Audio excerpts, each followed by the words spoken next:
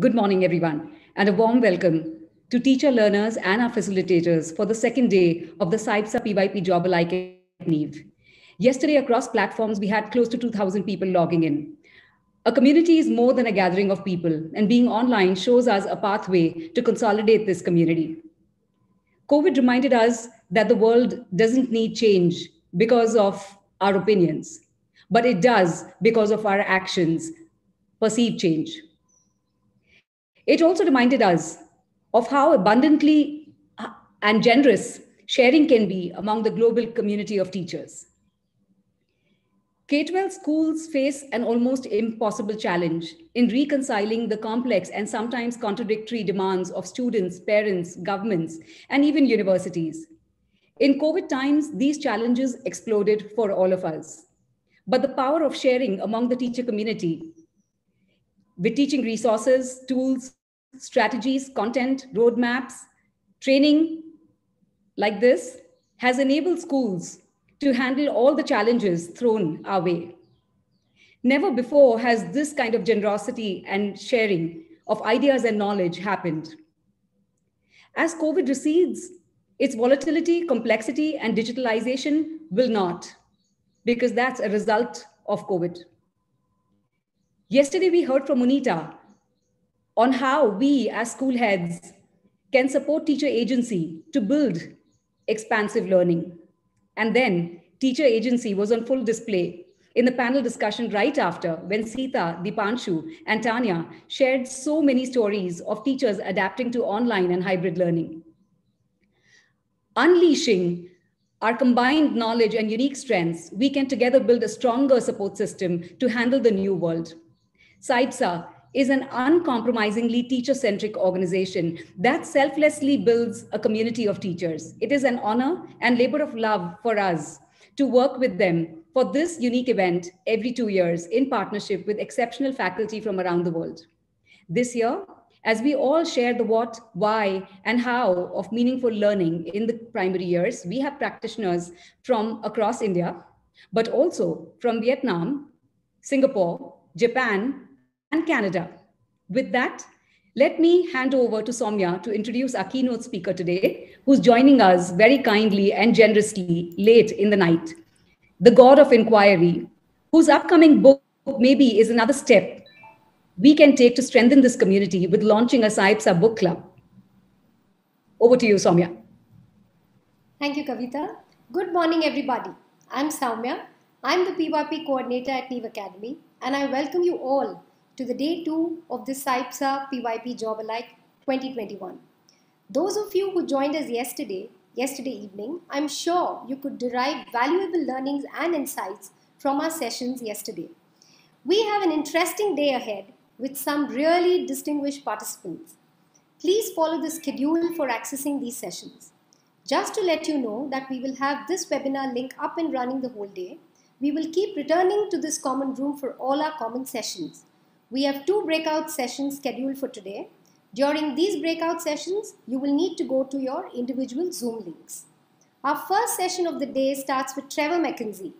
We are very proud and glad to welcome Trevor, who's an expert inquiry practitioner, is an experienced teacher, author, keynote speaker, and inquiry consultant who has worked in schools in Australia, Asia, North America, South Africa, and Europe. Trevor is an inquiry guru that puts personalized learning and student agency at the forefront of his work. He has authored 2 books, Dive into Inquiry and Inquiry Mindset. He brings close to 20 years of teaching experience with him as he shares what are the roots to his teaching practice, cultivating wonderment, being a responsive educator, and the power of student agency. Trevor has been making connections with many of us through his videos, recent videos that you may have watched, and reaching out to take opinions with regards to his next book. Be prepared for a heartfelt and passionate keynote experience that is certain to leave you full of wonder, vision, and excitement to adopt a different kind of learning as your own. In this session titled A Different Kind of Learning, Stories from the Inquiry Classroom, Trevor Mackenzie will share stories from his personal inquiry classrooms, stories of student leadership and ownership over learning, stories of doing schooling differently, and leveraging technology to truly change education, and stories of relationship where kindness and humor break down walls, allowing students to meaningfully engage, achieve, and have an impact. Over to you, Trevor. Uh, a very gentle reminder to all of you, those who are using our social media handles, please share your learnings and experiences with the handles mentioned on the slide. Thank you so much. Thank you, Salma. And thank you, everyone. First, I'd just like to acknowledge the traditional lands and territories of the Lekwungen people, of whose land I live and I work and I play. And I hold my hands up to you all and I say, Haichka, Haichka. Thank you for honoring me with your presence and your engagement.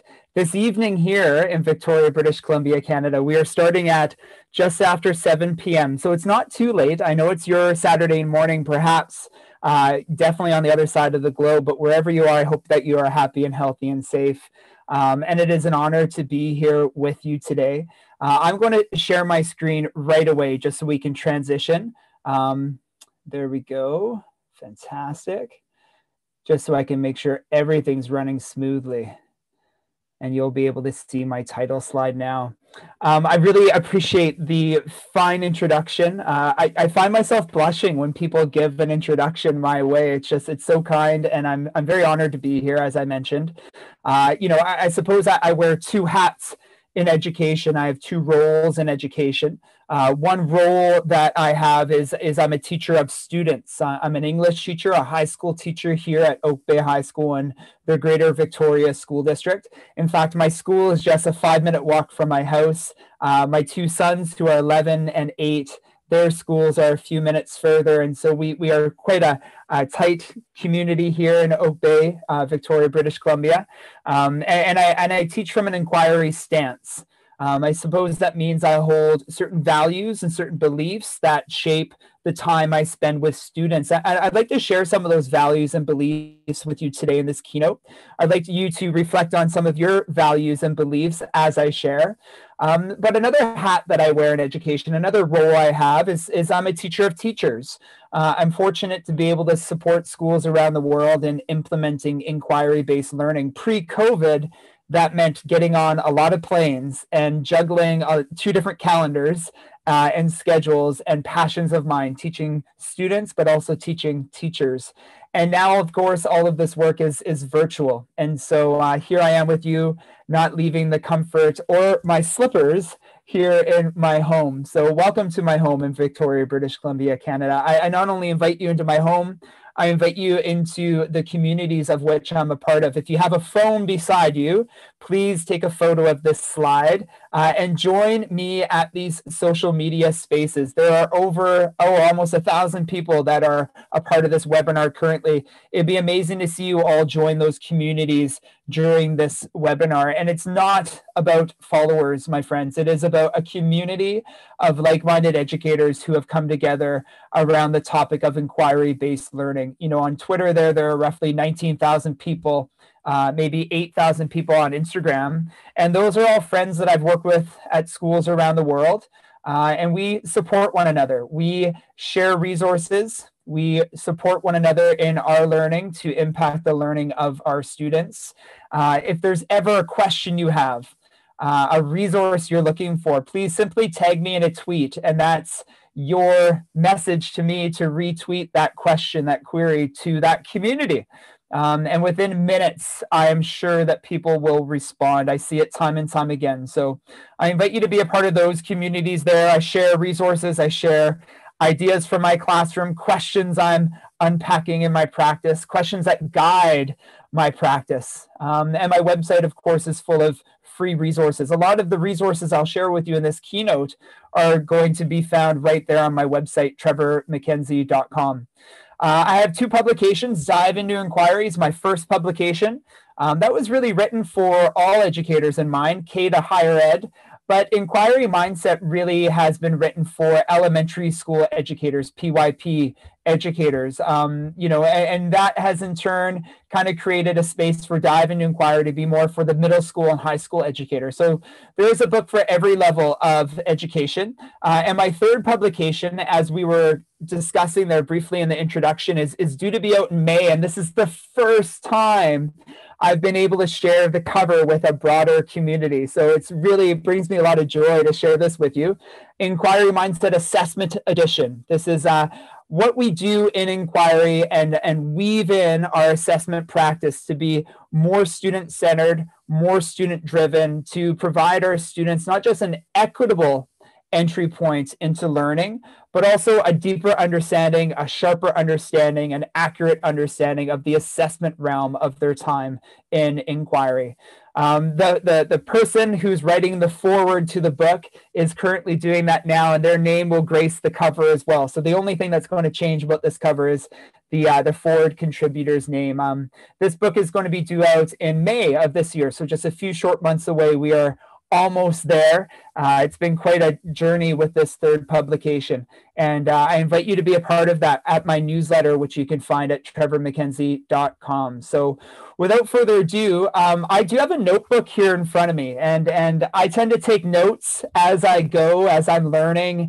The more I speak and share and connect with teachers around the world, the more I learn. And I'm very interested in your interests. I'm very interested in learning from you. And I do propose that you have a notebook down in front of you. I am going to ask you some questions. I am going to ask you to get thinking, and I think it's really helpful for you to do some documentation of your wonderings and your learning and your experience during our time together. There is going to be a chance at the end for a Q&A. So if you have a burning question, please hold on to it, or perhaps throw it in the chat. And I look forward to fielding some of those. I don't know if we'll have an opportunity to cover everyone, given that the group is so large, but we will definitely take some questions towards the end of our time together. I'd like to share with you some of those resources now. Oh, that's a slow moving slide. There we go. And here's the next resource. I'm a big fan of the sketch note. And, you can find all of these sketch notes at my website, trevormackenzie.com. And all of these sketch notes are used in the schools that I support, not just with teachers helping them to understand how to implement inquiry-based learning, but also with students to deepen their understanding of inquiry and the student experience of student agency, and also with parents. Many of our students' parents are perhaps unfamiliar with the inquiry method. And so these resources really do help all stakeholders of our school. They present an opportunity for clarity, an opportunity for discourse and conversation around what the teaching and learning is going to look like in our classrooms, an opportunity to guide next steps. And all of these sketch notes reflect some of my beliefs in education. And this one in specific kind of reflects how I believe in supporting young people to slowly take control over their learning. And in taking control over their learning, what are the skills, the competencies, the dispositions, the ATLs that we need to coach and model to help them be more successful in taking on this type of agency over learning? I believe in the power of curiosity and wonderment. In the inquiry world, a well-utilized and sharpened tool in our repertoire is the provocation. And I love the provocation to spark that wonder and curiosity within our students. And I do believe it's my responsibility, our responsibility. If you teach from an inquiry stance, our responsibility is to spark the curiosity and wonderment within our students and leverage these so that we engage young people in ways that are more personally meaningful and relevant to them. So again, a part of our responsibility is to cultivate the conditions for curiosity, I believe that we are, from an inquiry stance, we are coaches. We are facilitators. We are guides on an inquiry journey. And it is our job to demystify the process for our students.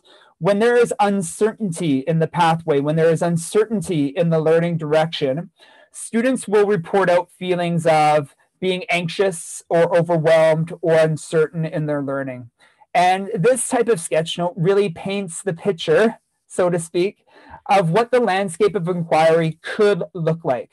given the agility, given the personal relevance, given some of the uncertainty around where students could go with their curiosities and wonderings, there are definitely hallmark, kind of benchmark reflection moments or steps along an inquiry journey. If I'm honest, I think boys and young men love this sketch note. The male student loves to see learning as an adventure, and they love to, kind of get themselves ready for the quest, so to speak. And again, this is to help students understand the process of inquiry and understand where we're going to next in inquiry. I also believe in the power of student goals, student passions, student interests, things that students want to challenge themselves in. And I do believe that it is my responsibility to help students set personalized learning goals. And we'll unpack that in my third publication, Inquiry Mindset Assessment Edition. How do we help students set personalized goals and have those guide some of their steps in the classroom? And the 4 pillars of inquiry truly are a way in which we can help students co-design their goals and co-design their learning and co-design their next steps. I do believe that we cultivate the conditions for some really rich things to occur. You've heard me use that word a number of times, cultivate. And to really cultivate and plant the seeds and nurture those seeds over time so that something beautiful will occur. These changes don't happen overnight, as we know. The beauty, the art, the science of our craft is that it's slowly moving. Despite the hectic nature of our practice, of our positions, of our career, the things that matter most in learning are quite slow moving. And if we enter the classroom through the lens of cultivating the conditions for this slow moving change to happen, and that, again, I love that quote, when a flower doesn't bloom, you fix the environment in which it grows and not the flower. And doesn't that really reflect the beauty of inquiry-based learning, just in that one quote alone? All of these sketch notes you can find at trevormackenzie.com. The last sketch note I'd like to show you here is the power of constructivism. I do believe in constructivism. I do believe that inquiry-based learning is a tree of many constructivist frameworks and pedagogies and structures, whether it's passion-based learning or place-based learning or the Montessori method, problem-based learning, community-based learning. All of these are rooted in certain beliefs, and those beliefs are reflected in constructivism. And I'd like to start now by unpacking what some of these beliefs around constructivism are. And this is where the notebook is really going to be quite helpful for you. As I share some of these beliefs, I'm curious if you could record your reflections around alignment with these beliefs. Do these beliefs exist in your practice? And if so, what do they look like, and what do they sound like, and what do they feel like? How do they surface in your teaching practice? In teaching from an inquiry stance, how do these beliefs bubble up in your day-to-day interactions with your students? So having a notebook in front of you, friends, will help you in some of your reflection now. Excuse me. And I'm going to share a few beliefs. I'm going to talk through them a little here. Before we get into some storytelling, I do have one particular story I'd like to share from my career that has really left a mark on me. One belief of the constructivist educator is that the learner is active, and that the learner is an active contributor and in part creating the learning, co-designing the learning. This is a big shift for the traditional teacher, if you will. Moving beyond merely being having the student being a passive participant in learning and having them be an active partner in learning, that's a massive shift in how we see our interactions and our relationships working in the classroom. An underpinning of the inquiry model is co-designing and co-constructing with students. And that's a big question I have for you. How do you have conversations with students where through the questions you ask, you are facilitating the conditions for you all to co-design a process, to co-design next steps, to co-design certain beliefs or certain parameters around how the learning experience will look and feel and sound. That co-design underpinning really is reflected in this first belief, that the learner is active and they're a creator. They're a participant in the learning to the extent of which they are co-designing the learning. What does this belief look like in your practice? How does it bubble up? What does co-designing look like in your classroom? If we weren't, here virtually connecting across landscapes and vast time zone divides, if I was able to come visit you in your classroom and observe you teach, how would I see this belief bubble up? What would it look like? What would I notice? What would I observe? Please write down a few things. The next belief of the constructivist educator is that we believe in agency, we believe in control, student control over learning, and we believe in student ownership. And agency for me, when I talk about student agency, I'm talking about doing the heavy lifting of learning and helping our students sharpen the skills, the competencies, the dispositions, the habits of mind, so that they can take that agency over their learning. One guiding question I ask myself dozens of times a day, and maybe this is a question you'll want to write down. And this question, as I ask it to myself, not to my students, to myself, shapes how I interact with my students. And the guiding question is this: am I doing something for my students that they should be doing for themselves? Again, am I doing something for my students that they should be doing something for themselves? And if the answer is yes, my friends, quite honestly, I refuse to do it. I refuse to be the teacher at the front of the room, robbing my students of certain responsibilities over learning, certain heavy lifting elements of the learning. If my students can't do it yet, that they should be doing that, but they can't do it yet, that's where I coach and I model so that they can take on that agency over their learning. That guiding question is rich. And when I say I ask myself that question a dozen times a day, sometimes it's the most minute micro experience of agency that I'm considering. And sometimes it's larger. Sometimes it's more of the deep end of the inquiry pool. Sometimes it's something that I've scaffolded towards to get to across vast amounts of time of coaching and modeling and nurturing the conditions for them to be successful with the depth of that agency. Agency just isn't one or the other. It's not just the small, minute experiences where we're giving ownership and voice over to our students. And it's not just the depths of the inquiry pool, free inquiry, if you will. It's both. And both woven together will create an agency-rich experience for our students where they begin to feel the benefit of that control and that ownership over their learning. I'm curious if you could write something down about what agency looks like in your practice. Again, if I were to observe you teach for a day, let's say we had the time to be together for a day and you allowed me to come into your room and observe you teach and give you some thoughts of what I noticed and what I observed and any wonderings I may have had, what would the agency in your room look like? Maybe there are some micro examples and maybe there are some macro examples. Another belief of the constructivist educator is that we believe in calm and confidence and a strong sense of self. And I'm not referring to, I want these things for myself. As a teacher, of course, I want to have a calm day. I want to have a confident day. But I want these feelings to emerge in the student experience. I want my students to find a sense of calm in their learning. There's some great science around the power of calm and learning. And you know, how in schools, we're not built around calm, are we? For the most part, we're built around some pretty hectic movements and transitions and noises and behaviors.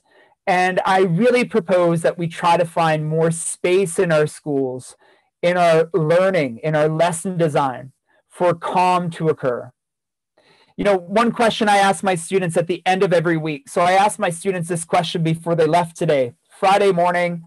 It was the last block of the day with this one particular group. And I asked them one guiding question that they had to let me know their feelings, their thoughts to this question before they left the classroom today. And the question was simple, but powerful. The question was, tell me how you're feeling about your learning. Looking back at this week, how are you feeling about your role as a learner and your learning? And as you leave the room, just walk by and let me know, and I'll jot down some of what you share. You know, what my students told me today, it filled my inquiry heart. I'll share with you some of the things students told me today. Some students said that they feel calm, they feel at ease, they feel confident, they feel in control. One student said he felt like he's entertained, which I loved. You know, because he's the entertainer, not me. He's the class clown. He's the funny man. You know, I really appreciate hearing those things from my students, not just because it segues so beautifully into this point in this keynote, but most importantly, because those feelings that they shared with me today reflect the conditions I'm trying to cultivate in my classroom from my very first interactions with these students. I would say every behavior or move I make on the campus of my school is cultivating the conditions, whether they're my students or not. I'm always trying to create the conditions for students to find calm and confidence and a stronger sense of self in their time in our schools. And so, you know, what they shared with me today reflects a lot of what I'm trying to cultivate long-term with the students I'm serving, but also just my role in my school. One thing I do every morning, I'm quite proud to say this, and I don't share this anywhere on social media, but I'll share it with you now. One thing I do every morning at my school, I've only missed a small amount of mornings this year, is I'm at the front door of our school greeting kids in. I'm not the principal. I'm not the head of the school. I'm just a teacher, but I'm one of those who holds the door open for our kids each and every morning. I greet them with a smile. I say good morning. I say happy Friday. I say have a good day. It's good to see you. I would say maybe 10 of my students walk by me through that door each morning and head up to our class. And maybe 200 or 300 other students walk by me. And I know some of them, sometimes some of them I don't know. I'm really cultivating the conditions for some amazing things to happen for when they do walk into my classroom, but also just for them to have a fantastic day, to be seen in the morning, to be recognized with a sense of calm and a sense of confidence and a stronger sense of self. Someone sees me, someone's in my corner, someone cares about me. So again, how are you creating the conditions, cultivating the conditions for more calm to happen in your classrooms? How are you creating the conditions for your students to discover confidence over their learning? And how are you using reflection, perhaps, to have students gain a stronger sense of self? As you can see, these beliefs are framed in some really big questions, aren't they? And as you reflect, as you document, I think what we're doing is we're slowly unpacking our practice, aren't we? On your page, with these beliefs, you're slowly unpacking and teasing out the richness of how these beliefs surface in your teaching practice. The next belief, as I mentioned with provocations, I believe in the power of questions, the power of wonder, the power of curiosity. Recently I tweeted and threw something on Instagram out that, our curriculum isn't something that we cover. Our curriculum is something that we explore and we discover together. We invite our students into the curriculum through provocation to spark their curiosity and their wonder. I think a misconception around inquiry-based learning is that inquiry and the curriculum are two different entities. They're two different things. And that's just not the case. Maybe we can see it as being inquiry is the plate, and we serve the curriculum on the plate of inquiry. I kind of like that analogy. That's a beautiful one. And we invite our students to ask questions, to explore the curriculum, to uncover the curriculum. And it begins with provocation. It begins with sparking their curiosity and their wonderment. I spend a lot of time supporting teachers in curating, designing, researching rich provocations. And provocations could be videos, they could be images, they could be field trips in the pre-COVID era, taking your students to a place to spark wonder. Provocations could be artifacts. Here in my school, I have a closet full of some really neat, weird, strange things that I love to pull out occasionally. And through thinking routines, I am a big fan of Ron Richart's work. This is his most recent publication, The Power of Making Thinking Visible. Through some really specific thinking routines combined with provocations, I begin to harness and leverage the students' wonders and curiosities that will shape what our unit design inevitably will look like. So although I have a vision of what we're going to unpack in a unit, a lot of what begins to create the details of that unit stem from the students' questions and their wonderings and their curiosities. So again, what does this look like in your practice? Where does this belief bubble up? If I were to watch you teach again, how would this show in your practice? Another belief of the constructivist educator is that we believe in the power of talk, we believe in the power of thinking, and we believe in the power of reflecting. And I know a lot of you are probably nodding your heads like, of course we do, Trevor, of course. I think talk is probably the most underutilized assessment tool in a teacher's practice, in a teacher's repertoire. What are the roots to literacy? The roots to literacy, the roots to strong readers and writers is talk. And the more we can get our students talking, telling stories, communicating openly and freely in class, all the way up through the grades, all the way up through high school, the more we can leverage talk, the more not only will we see literacy improve, but we'll also create equitable entry points into learning if we leverage the power of talk. I can't tell you enough how many times I've sadly seen high school students come to my classroom and, I would say Trevor Mackenzie version 1.0, long ago, I used to rely on the students' hands that would go up. I'd ask a question and maybe I'd see 3 hands go up. And what I realized, it was the same 3 hands would go up whenever I was utilizing this discussion technique or this assessment technique. Whenever I asked for student volunteers or hands, I would see the same 3 or 4 students' hands go up. And I say it's sad because essentially that's, a large part of the demographic or the I should say the student body, the student numbers are actually tuning out, they're checking out. If I'm only seeing 3 or 4 hands willing to engage and I'm not seeing 20, 25 hands going up, I need to change my assessment framework. I need to change and find a more equitable framework. So how can we leverage talk so it's not the same 3 or 4 kids putting their hands up all the time? So we get to harness talk in small groups and have students safely and freely share their opinion. I'll give you one trick, and this will be a fun one if you want to write this one down. I call it rehearsal time, and I write about this in my next book. I love rehearsal time. So a lot of my classrooms are configured in small pods. Students turn and they face each other in small pods. Groups of 3 perhaps is a nice number. And so in small pods, rather than asking students to put their hand up and engage in a discussion or a conversation in that manner, I frame a question and I ask the little pods of 3 and I ask all students to choose one volunteer that will speak on behalf of your group.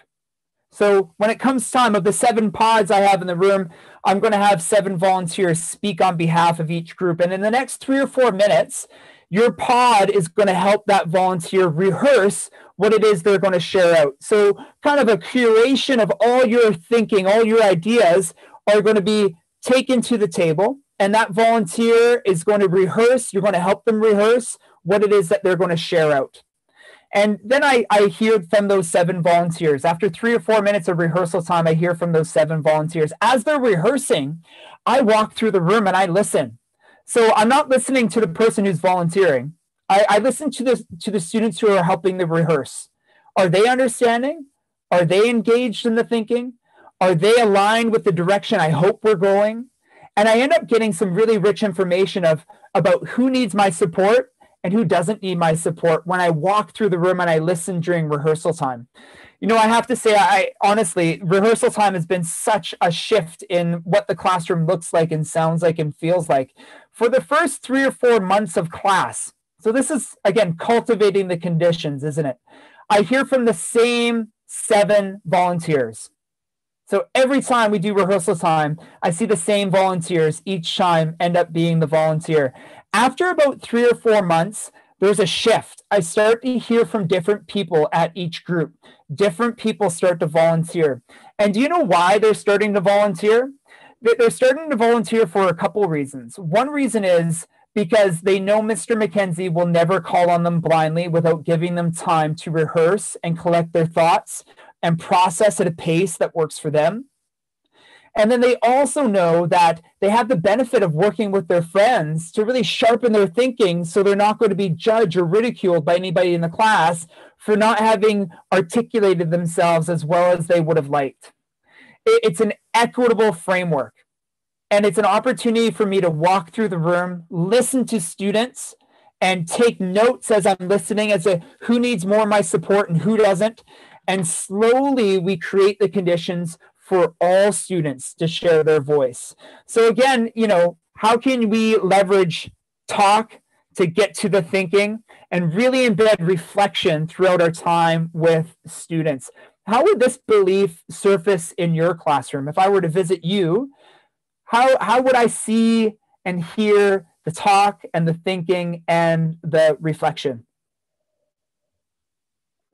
Excuse me. Let's go on to another belief. As I mentioned earlier, around competencies and dispositions and habits of mind and ATLs, I'm a huge believer in these being inquiry skills, and not just inquiry skills.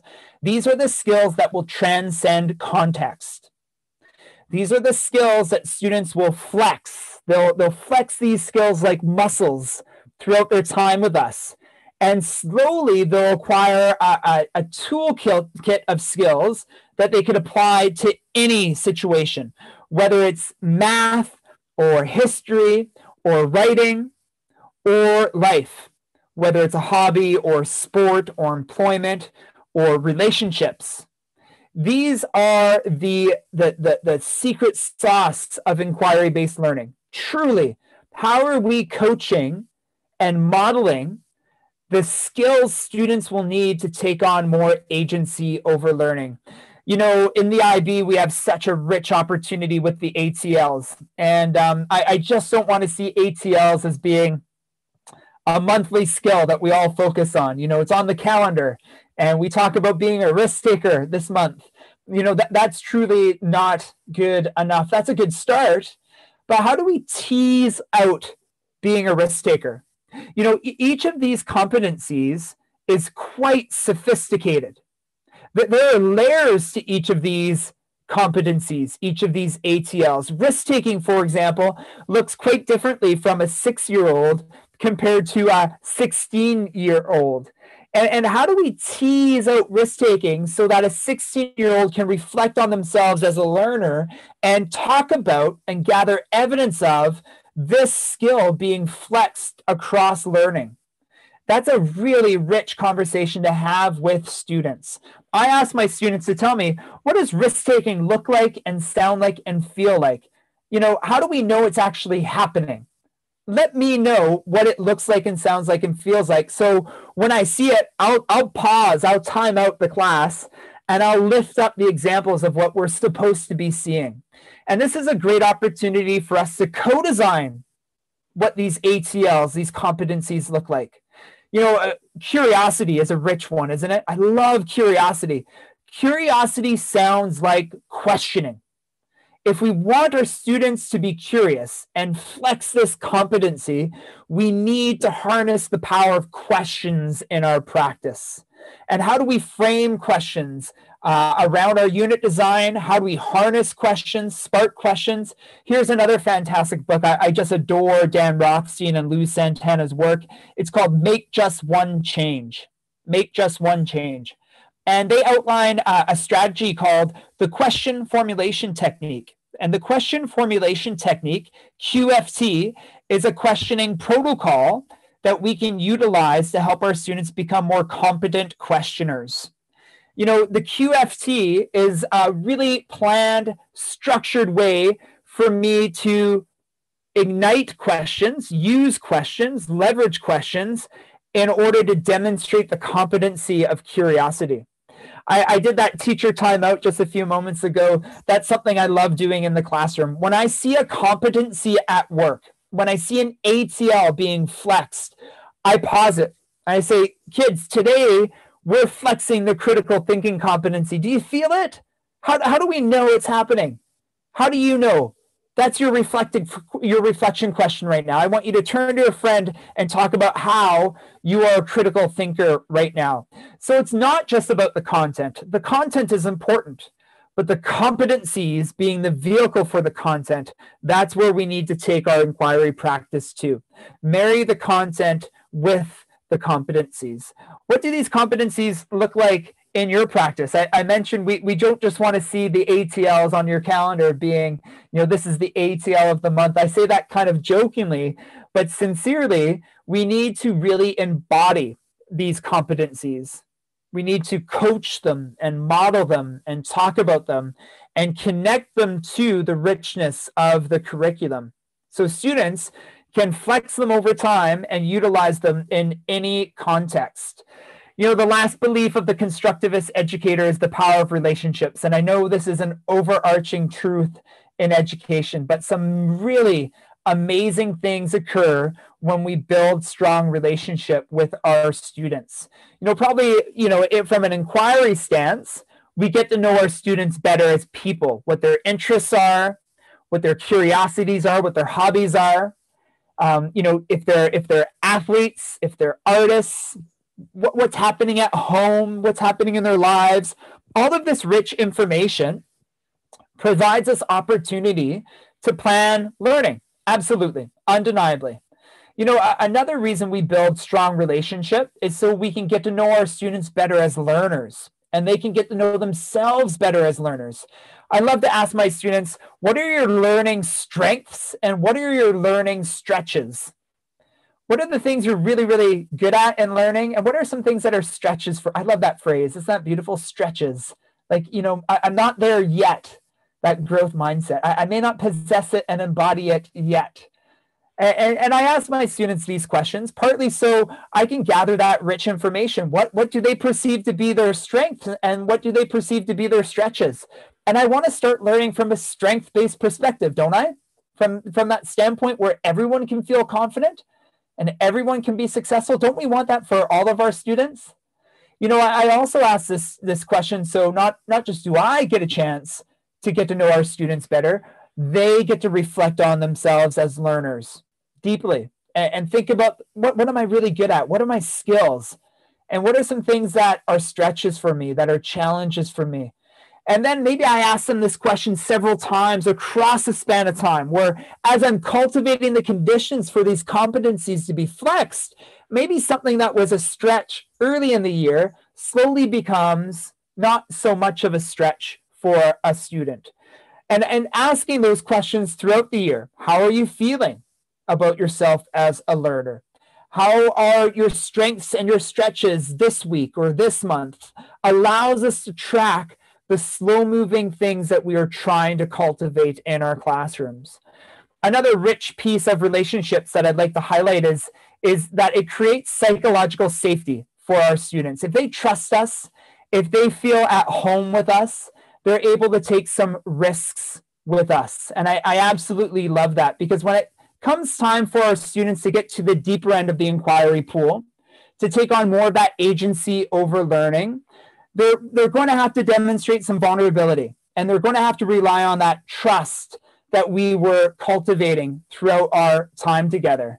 You know, this quote breaks my heart, and I'll just give you a sec to read that. And I'm curious if you've had students who have either said something similar to you, or maybe their behavior reflects that this is what they think about school.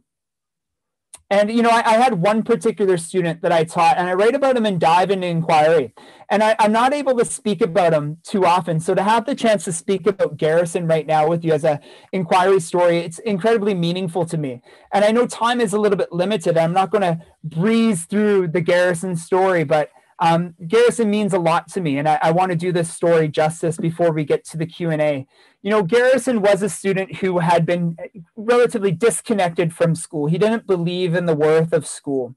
Garrison's older brother, sadly, had been expelled from our school for some really inappropriate behavior. And Garrison kind of wore his brother's expulsion on his shoulders, like it was a weight that he was destined to wear throughout his time in our school. And perhaps it was a reality that awaited him. Perhaps one day he wouldn't be successful in school either. Back when I taught Garrison, I was a part of a really dynamic team of teachers who were working with our most vulnerable students at this particular school. And our principal was very courageous. He gave us some freedoms and some liberties and some support to do things for these most vulnerable students that kind of blew my mind, really stretched my thinking and my beliefs around what we do in schools. And Garrison was one of those students where I taught him in grade 9 and he was on my caseload, and I worked tirelessly to have him be successful in school, and he failed my class. And then in grade 10, he came back for more. And the same experience occurred. I worked tirelessly and he failed my class again. And by this point, I went to the principal's office and I said, it's not working with Garrison. He ends up disappearing from class for days and weeks on end. And when I phone his mom and his dad, they're not picking up the phone. I can't find Garrison. And the principal would say, go to their house, Trevor. Have you stopped by their house? Go knock on their door and see if you can talk to them face to face. And it just blew my mind that type of compassion and understanding from a principal would be given as a liberty for me to pursue. And so I started to do that. I started to go to Garrison's house before school. On my way driving to school, I'd go to his house and I'd knock on his door. And his mom would open up the door and she'd yell at Garrison, Garrison, T-Mac, that's what the kids call me, T-Mac is here. And he would lumber downstairs, big 6'4" Garrison, and he would get in my car and I'd drive him to school. And sometimes by our afternoon class, he wouldn't even make it to my class. I'd see him in the halls, 6'4", kind of standing tallly above all the kids. And I'd say, Garrison, and he'd say, T-Mac, and then he'd duck and he'd disappear. Garrison, he loved the social side of school, but he hated the learning side of school. He loved the friends and the connections, and he hated the accountability. And by the time Garrison got into grade 12, he had failed my class in grade 9, grade 10, and grade 11. And I went to the counselor and I said, what is going on with Garrison? Like, it's not working. And she said, Trevor, you're the only one who has a relationship with him. You're the only class he's even remotely attending.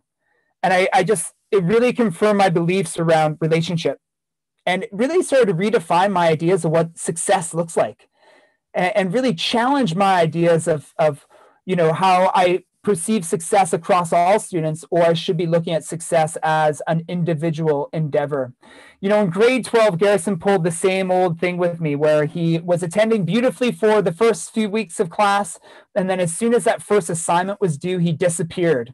And it was this four-way stop one day at lunch where I was driving to get a cup of coffee, where I saw Garrison on his skateboard. And I rolled down my window and I said, Garrison.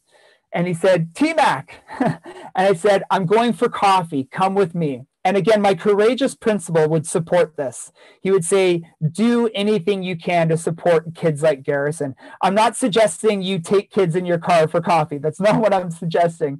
But for kids like Garrison, my principal gave us a lot of liberty to support them. And I took Garrison out for coffee that day, and I'll never forget it. I asked him one question. And the question I asked him was, Garrison, what do you truly love to do? What do you love to do? And to my surprise, he said, graffiti art. And I said, really? And he said, yeah, let me show you. And I thought he was going to take out his phone and show me his graffiti on his phone. But instead, we got back into my car and we drove a few blocks away and we hiked over these abandoned railroad tracks to this warehouse where he showed me some of his work. And I was blown away. I was blown away because he had been doing this behind my back for 4 years and I had no idea. I was blown away because I'm not an artist, but he's good at what he does. You know, you could tell, the untrained eye can tell he's good. There's talent there. And then I was blown away because, you know, I could see symbolism there. I could see theme there. I could see conflict there. All these standards I was trying to assess in English, Garrison knew. He was showing me them. So I said to Garrison, as I was taking all these photos of his graffiti art, and he was looking at me like I was crazy, I said, Garrison, could you do something for me on graffiti art? And he said, sure, what do you want? And with kids like Garrison, we say anything. Just give me something. This is cool, like anything. And he said, when do you want it by? I said, why don't you come back to class tomorrow and give me something, a piece of writing? And he said, sure, I'll be there. And the next day he walked into my class and directly to my desk emphatically turned in some writing. And it was so emphatic that I dropped everything in that moment and I read this piece of work. And it was really good. It was a fantastic piece of writing, the best piece of writing I'd seen from Garrison ever. And it was a narrative essay, a personal narrative essay describing our day together, the day before, and how meaningful it was for him that an adult in his life asked him what he's passionate about, and that he was able to show me something he loved to do. And he was so honored that I took interest in his interests. The essay almost brought me to tears. And I paused everything. I called Garrison back to my desk and I said, Garrison, we're on to something here, aren't we? Like, can you do more about graffiti art? And he said, yeah, what do you want me to do? And I said, I've got all these photos on my phone. Could you do something with them? And he said, sure, give me your phone. And I thought he was going to airdrop the photos to his phone. And instead, he walked right up to the class, the front of the room, and he started to swipe through the photos and talk to the class about our experience the day before. And essentially, he was doing the essay, but in presentation format. And kids would put up their hand. They would ask him questions like, why did you choose those colors? And he would talk about conflict.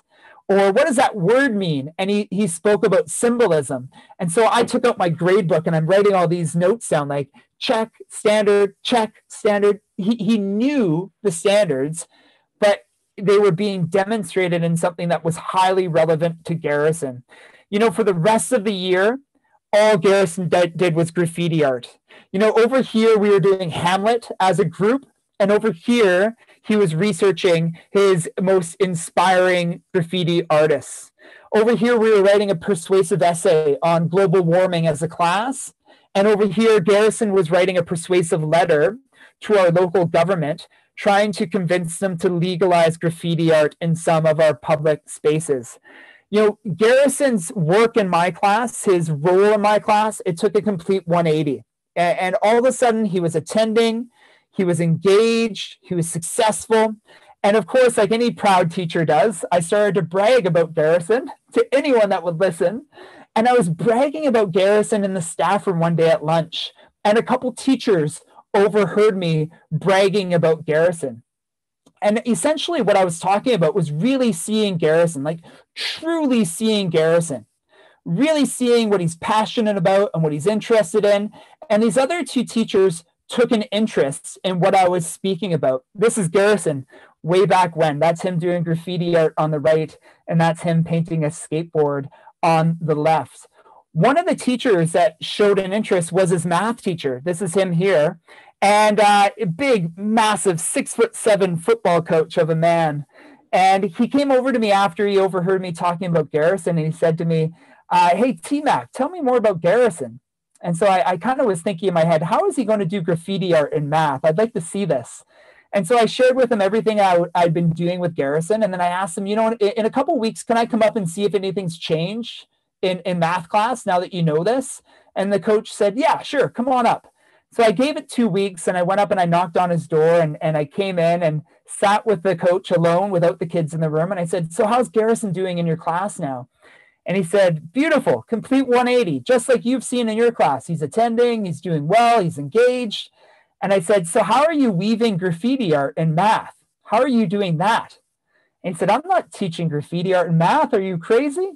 He said, all I did was ask him the same question that you asked him. What are you passionate about? and I showed interest in his interests. And he started to engage with me in math. He started to show up more once he saw that I cared about his interests. And I thought, is it that easy? Is it really that easy that all we have to do with some students is show interest in their interests? You know, his art teacher was the other teacher that was in the staff room overhearing me brag about Garrison that day. And of all the spaces in the school that would honor Garrison's passion, I thought it would be the art space. And she had never asked him a question like, what's your favorite type of art? Our graffiti artist had taken 3 years of art and not shown our art teacher his love for graffiti. I was blown away. She gave him an opportunity to create a school mural, a graduation present for his graduates, his graduating peers. And this is what that mural looks like. It's beautiful. We were a Esquimalt high school. And I would catch Garrison late at night as I was leaving the building to go home. I would walk down the hall to see his progress that day, and I would catch him working on it at 5 o'clock at night. And I'd say, Garrison, do you want me to drive you home? And he'd say, no. I got to finish this for graduation. You know, Garrison's story really represents for me a massive shift in how I view students' interests. Getting to know our students, building relationship with them. How could we harness those interests and those passions and connect them to standards and have them model their interests and their skills to achieve the standards? You know, this is a fantastic piece of art in our community that Garrison was commissioned to paint. It's a massive music fest that happens annually here. The government agency that hired Garrison to paint this mural was the same government agency he was writing letters to in grade 12, lobbying for them to legalize graffiti art in some of our public spaces. Isn't that something? How do we make learning more relevant for our students? How do we make learning more authentic for our students? It's through these beliefs of constructivism. It's through embodying these beliefs. It's through acting on these beliefs. And it's through weaving these beliefs in our unit design and our lesson design. I'm going to finish off the keynote here, and we're going to transition to the Q&A. I know I went overboard a little bit on the time, but in closing, I just want to thank you so much for engaging with me in this conversation and the Q&A as we transition to the Q&A. And specifically, whatever you wrote on your page, I encourage you to continue to unpack it as you reflect further after our keynote time today. Salma, I'm so sorry I went further than we had anticipated. No, Trevor, truly speaking, I really didn't want you to stop. It was really, really so very inspiring. Absolutely wonderful, Trevor. Absolutely. I'm sure we all are blown away. That was truly an inspiring talk, especially about Garrison. What an amazing example of supporting with differentiation. Beautiful graffitis. Couldn't take, you know, I'm sure none of us could take our eyes off. A truly straight from the heart talk, very touching, also sharing the different stories from your journey. That tells us about the conviction and the belief that we need to have and prepare ourselves, you know, within the given framework that we apply to ensure our children will enjoy inquiry and nurture their curiosities. Wonderful. Thank you for sharing those lovely strategies and guiding us, you know, through all your great practices. Thank you so much. Do we have time for Q&A? I think, yes, we will be able to take a couple of questions in, although many have come, but I'll try to do as much justice as I can. That'd be fantastic. I think Q&As are always fun. And if we have time, if we can honor some of the questions with some time, that would be a lot of fun. Thank you, Trevor. Thank you. So the first up question is from Bhavna Narula, and she would like to know, how do we maintain calmness when there is a time limit for teachers, especially in the era of online learning? That's a great question. You know, one way in which I value calmness is, and it sounds so silly and trite, but I tell my students I value calmness, and I value calmness for me, and I value their calmness. I also share with them all the values I shared with you in this keynote, all the constructivist values. I introduce myself to them as being a believer of those values.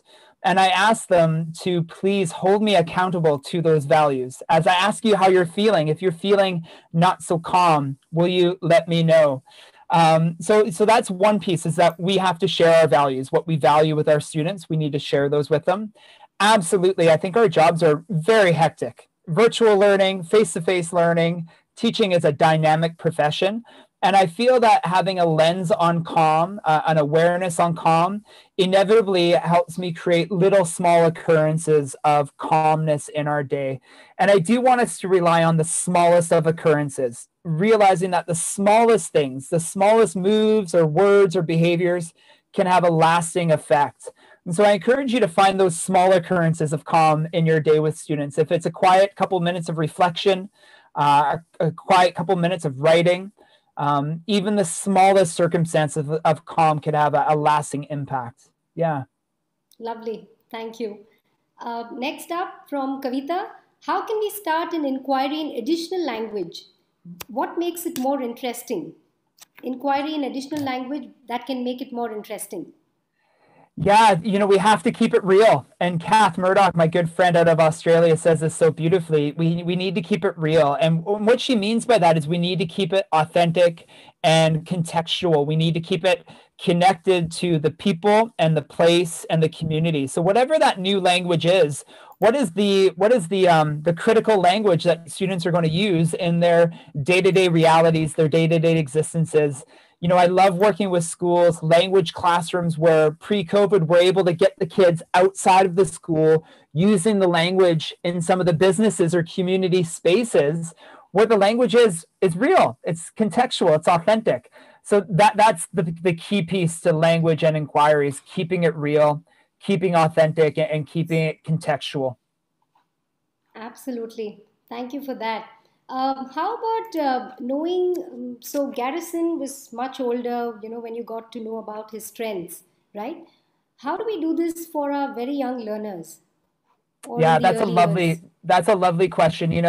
A lot of the students I teach at high school, I have the benefit of interviewing their parents. And I love interviewing their parents because I see these beautiful things emerge eventually as we cultivate the conditions for agency.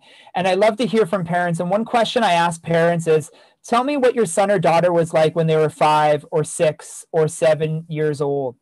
And it never fails to amaze me that who they describe as a little person is the person I've worked with in my classrooms. I have countless interviews with parents where they describe a young boy who was really playful with his hands and he needed to move and create and take things apart and put them back together again. And guess what he's doing as a senior? He's in our mechanics shop. He's in our wood shop building things. Who we see as, young students in years 1, years 2, etc. Those are the seeds to who our students will become 15, 16, 17-year-olds. Play is learning. I can't overemphasize that enough. Creating the conditions so our students can get playful and create and talk and tell stories and create worlds based on imagination through play, so we can begin to see what their strengths are and what their stretches are. Time and time again, when I interview parents, they tell me stories that really show the breadcrumb trail across a student's schooling experience. At the younger years, you all are creating the conditions for students to settle into themselves, see themselves through a calm and confident light, so that schooling is more rich and more meaningful for them. And I implore you to keep doing that good work, that tirelessly hard work, because I get to reap the benefits of that hard work. As you cultivate those identities, those safe identities now, I get to leverage those later on in my practice. So thank you. I really see the passionate teacher that you are.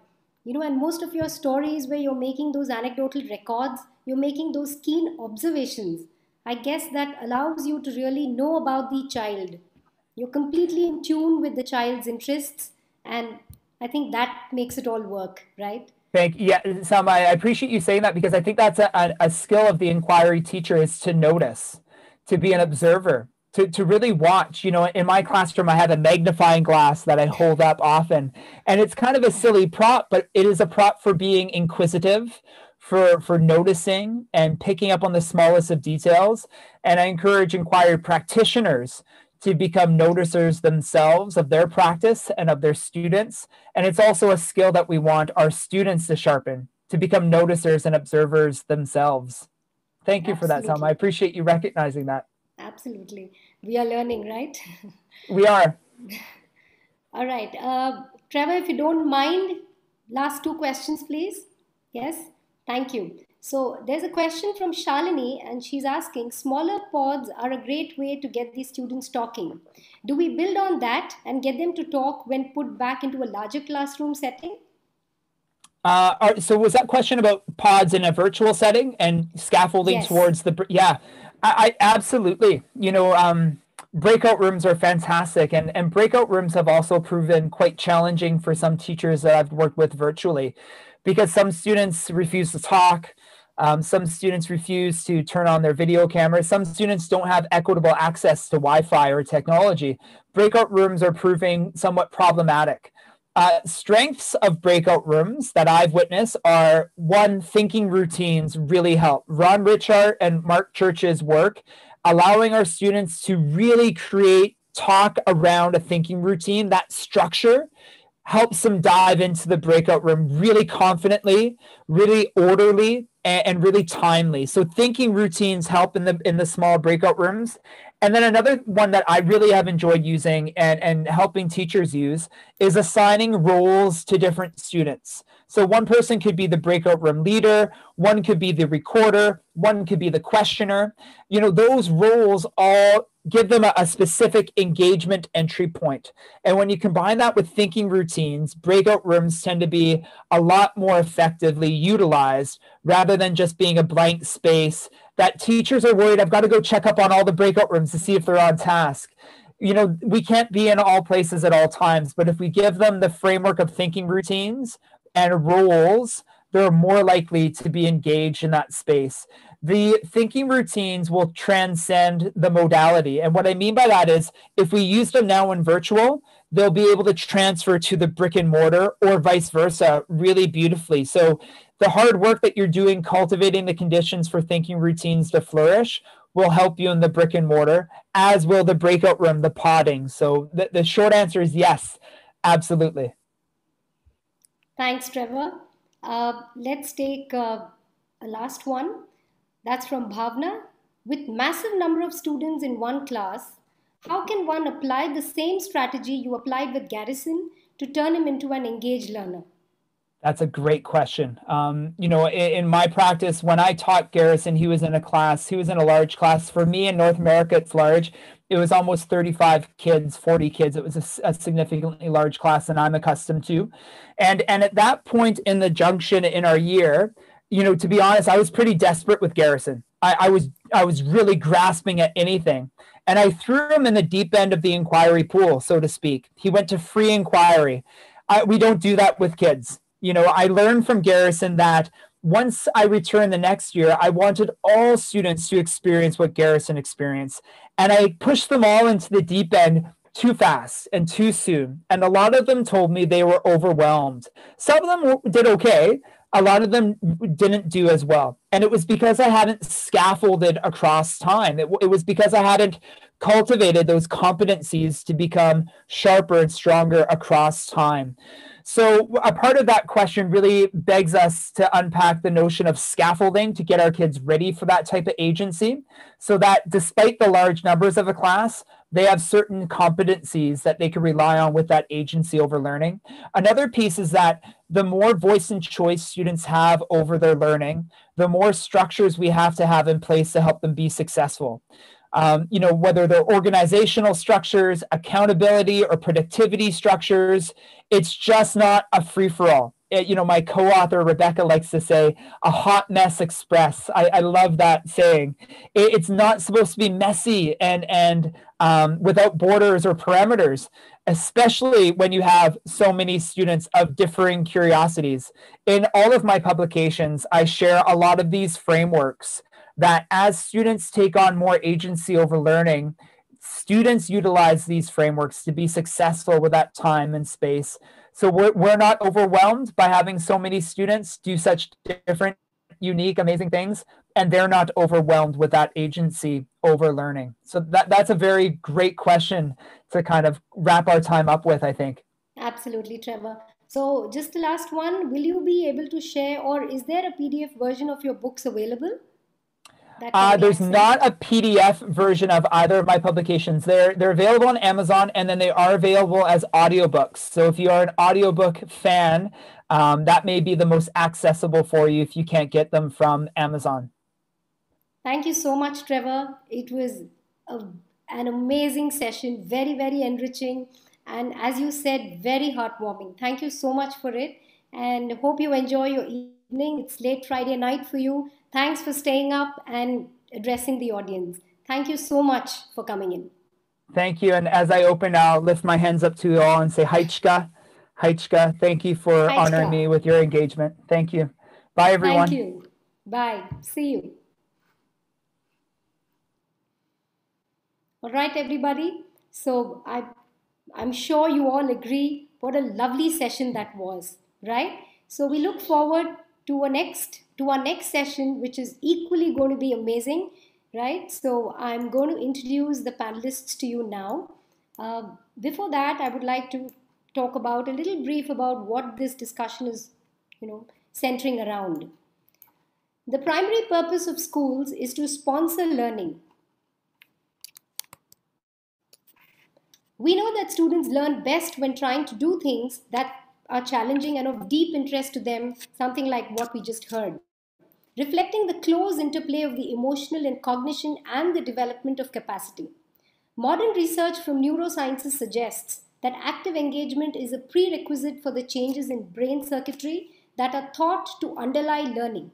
In educational terms, this suggests that passively sitting in a classroom, hearing a teacher lecture will not necessarily lead to learning. Conversely, active engagement with educational material within or outside of school will support learning, something that we just heard from Trevor. We have with us a distinguished panel to discuss their insights and learnings on this process of inquiry. I take immense pleasure in introducing the panelists to you. Our first panelist is Christopher Frost. He's fondly known as Chris. Chris is currently the Deputy Head of School at Tokyo International School, Japan. He's an experienced IB Primary Years Program Workshop Leader, Visiting Team Leader, IB Consultant, and Online IB Workshop Facilitator. Chris has facilitated numerous teacher training events for IB teachers across the Asia-Pacific region.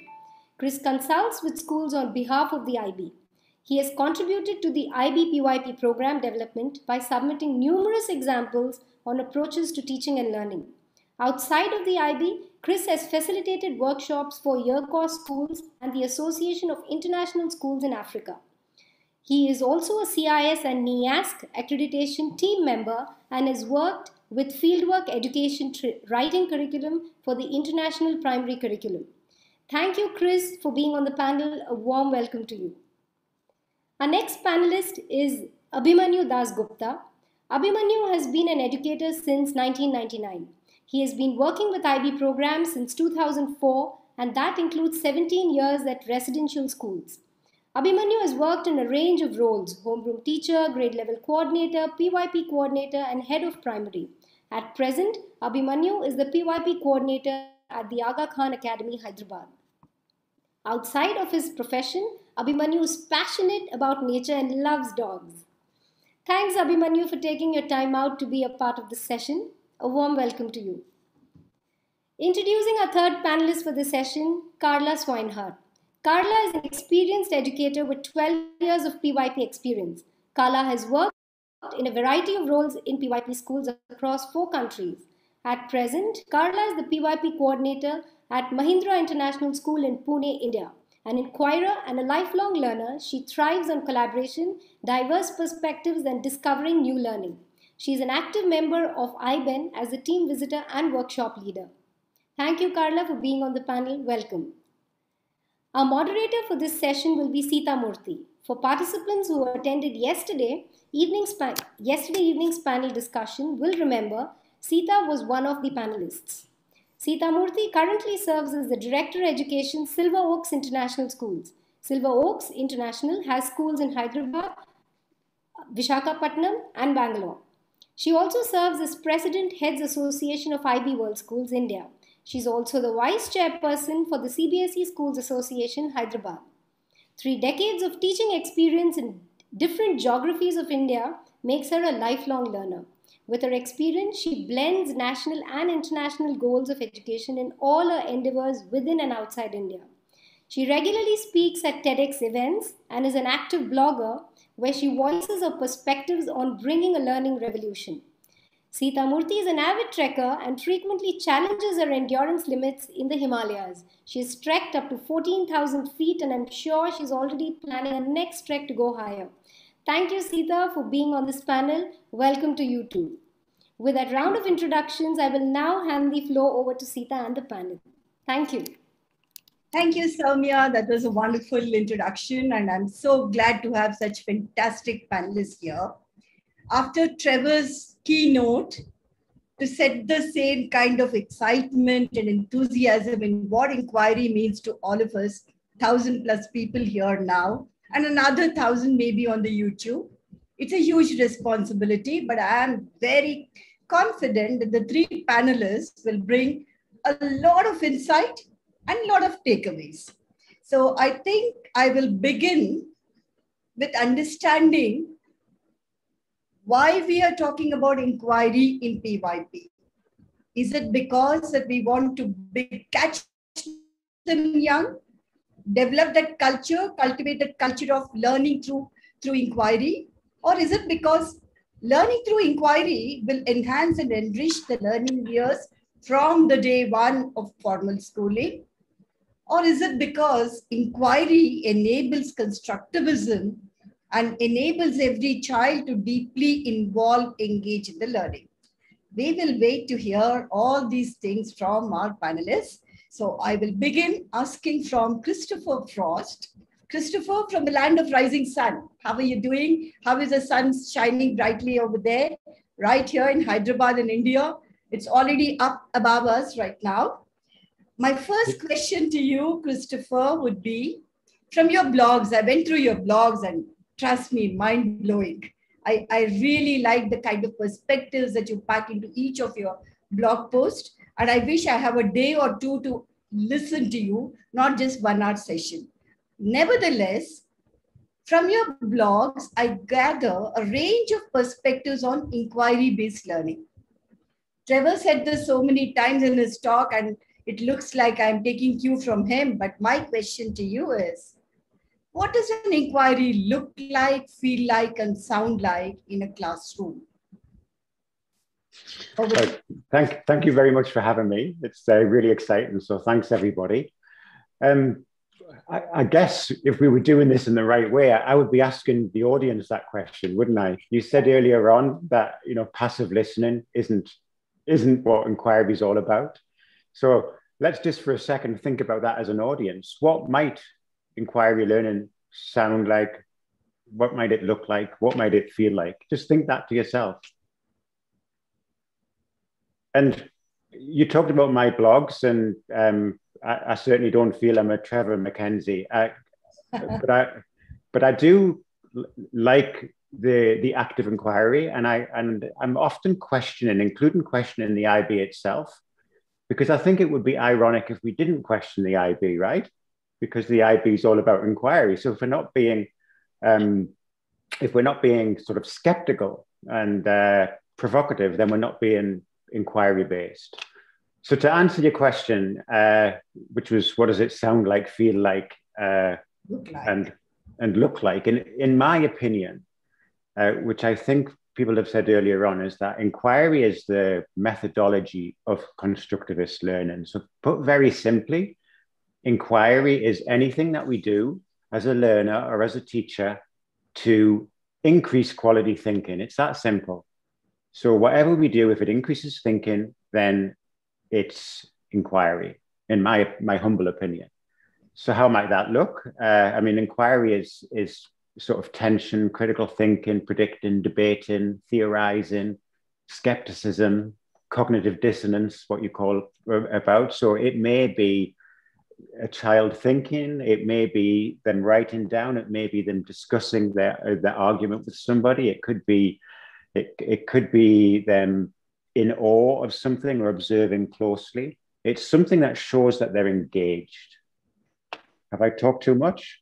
No, I think, but we still want to hear more what you think inquiry should look like in a classroom. So I think it varies. So I think that often we think about inquiry as just children collaborating, for example. I would say that is one aspect of inquiry, because that's how it might look, lively and lots of discussion. Because if you do have cognitive dissonance, or you do have a perspective to share, or you are feeling skeptical, then you would more likely to have a conversation, discuss it. However, on the other side, there are introverted kids who may well be not the sort of child who wants to share their point of view or overtly, or indeed there's cultures like that. Japan is one of them, where it's not cultural to be quite so in your face and discussing. So I think that inquiry depends on the individual as well, how it looks. I think that you might get an introvert who's thinking very, very carefully and sort of constructing meaning within their own head, as well as being lively and constructing meaning in that sort of social constructivist sense. So it's a huge range of things. It's a stance. I don't believe it can be summarized in an easy checklist that this is inquiry and this isn't inquiry. My question is what you're doing encouraging all of the children in your class to be thinking? If it is, then I would argue it's inquiry. Yes. Okay, wonderful. And I'm glad you said about the culture part of it, because each cultural context has a certain way of interacting with children. Like if you take the Asian context or the Indian context, prior to PYP or the inquiry-based learning, generally the culture in a classroom is the teacher is the center of the stage and the children are the recipients. And with PYP, there is a paradigm shift that, teacher is no longer the sage on the stage. She has to be the actor on the side to help all the participants, the learners, get active. So it was such a paradigm shift. I remember 13 years back when we took the PYP flight, I remember what a difficult stance it was, that we as teachers are not as important as learners being so important in the classroom. So, but then I think everybody began to take the flight, and it's such a beautiful journey now. Carla, I come to you now. As an IBIN, as a workshop leader, you lead workshops to enable teachers to, develop that inquiry-based learning in the classroom. What do you think teachers need to have as skills or capacities to create inquiry-based learning? Thank you, Seetha, and thank you to my fellow panelists, Chris and Abhi and SAIBSA and Neev Academy as well. So a few thoughts around this. The first one is what's been said, kind of inquiry stance. I heard Chris say inquiry stance and inquiry mindset using Trevor's word. And for me to expand on that a bit, it's not just professional, it's personal. So this permeates, this is the way you function in an inquiry stance throughout your life. And I think our students know when our curiosity and our personal inquiry is genuine and authentic. They can tell right away. And we have that genuine desire to learn, that we're also a lifelong learner and who takes on inquiry in many different ways. And we can do this, in our personal lives, but in a professional life, I think as IBIN as well, we can look to do this. Do we engage in the inquiry process through looking at research and professional literature and have that passion to improve in our teaching? At our school, one way we've done this is played with the appraisal process. Some schools call it differently, but we call it the appraisal process. And we have a group of teachers developing their own personal inquiry for the year, going through an inquiry cycle. We've co-constructed a solo taxonomy to self-assess that inquiry. So that's one way we could do that in our professional lives, formally and informally. So the first really is this inquiry stance and inquiry mindset. The second one I feel really strongly about, and it's a commitment and an ability to reflect. A commitment can be there, but sometimes the ability is challenging. And we know in the PYP, ongoing reflection is a key part of our program. And reflection is often one of the hardest things to teach those different skills of reflection to our students. So if we as teachers are able to reflect honestly and accurately, but also, we can wallow in kind of the failures that we have, because that happens and that's fine. But if we take through that reflection process, it has to be from an action-based stance, I feel. So we have that reflection process of honest and accurate reflection, and then take it further and really being realistically optimistic in that reflection process. When I think of tools we can reflect with, I think of the Ivy graphic on the Principles into Practice under inquiry. There's those blue boxes. They really stand out to you. They're 20 boxes, and that can easily be turned and flipped into a reflection tool. Trevor has a continuum in his book, From Novice to Master. Kimberly Mitchell has an inquiry self-survey. Of course, Kath Murdoch has her core principles, questions, and lots of lists and things we can look at for further skills there. So the inquiry mindset, the commitment and ability to reflect. And the third one I'm really passionate about is language. So our use of language and teachers' use of language. Trevor mentioned talk, and I would phrase it as language. Language is the manifestation of our thoughts. And so that thinking process of inquiry is really important. And a great book is Choice Words by Peter H. Johnston. And it's not about inquiry, but it's about the power of language. So inquiry teachers talk in a certain way.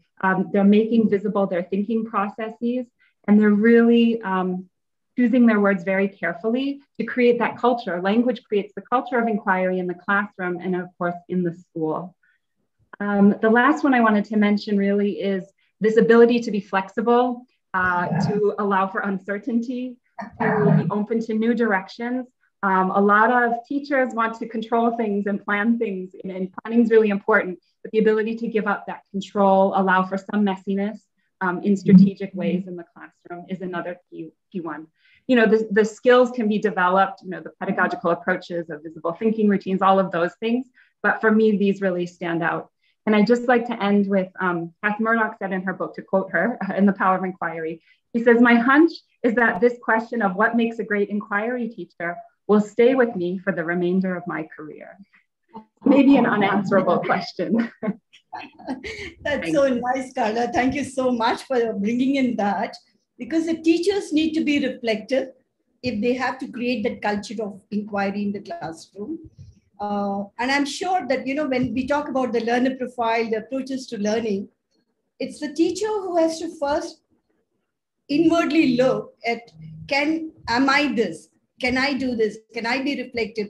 Do I know in how many different ways I can be reflective? Do I know what it means to interpret, different attributes of the learner profile?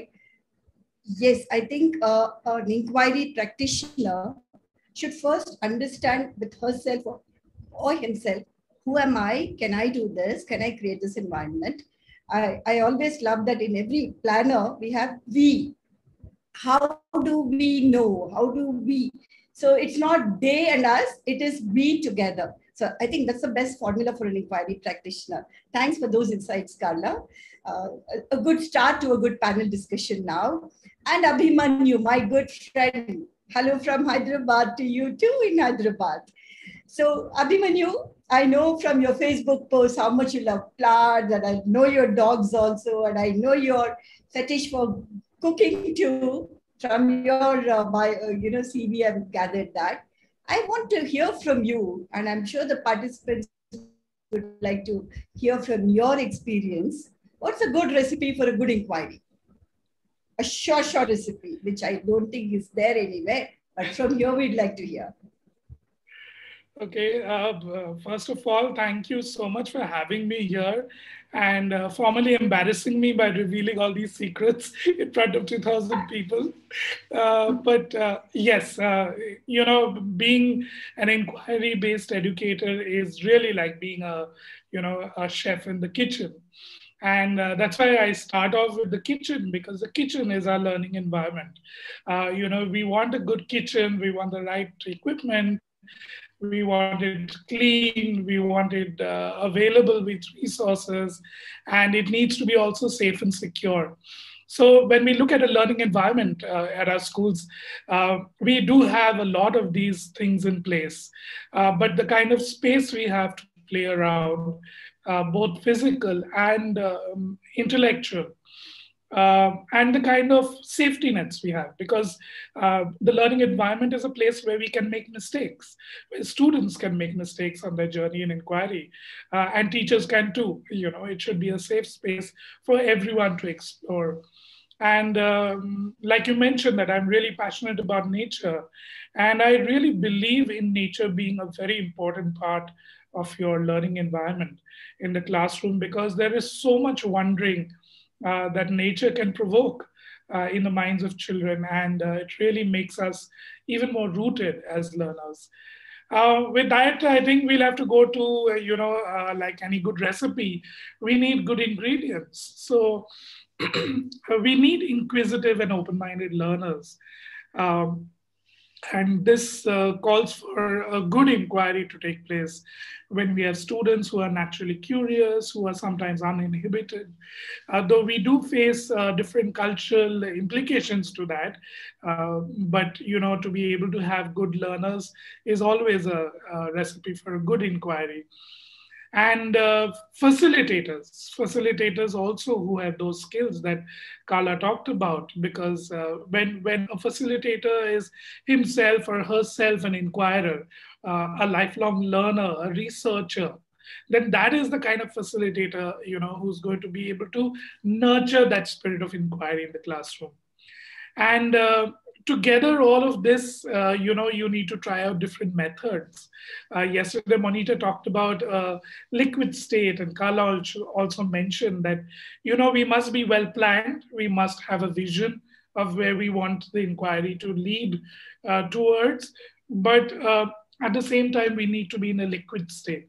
We need to be flexible. And I think this last 1 year, everyone has been forced to be in that liquid state. Even if we were not naturally flexible as professionals, as people, I think the environment itself has, imposed on us that requirement to be a good inquiry-based educator, to be flexible with our plans. And of course, there are various methods in the kitchen to use. So you can bake, you can grill, you can fry, you can simmer, you can boil. So, good inquiry needs some simmering time. It needs some proofing time. And baking is usually a slow process where, the temperature is moderate and the time is extended. So a good inquiry is something that is unrushed. And you allow for the ingredients to meld with each other in that warm environment. Sometimes also for a good inquiry, you might just have to let an idea simmer. There are a lot of ideas that come through a good inquiry, but sometimes you just have to put it on the back burner and let it simmer till we are ready to address it. Sometimes you also have to test your ideas, test your theories, test your hypothesis.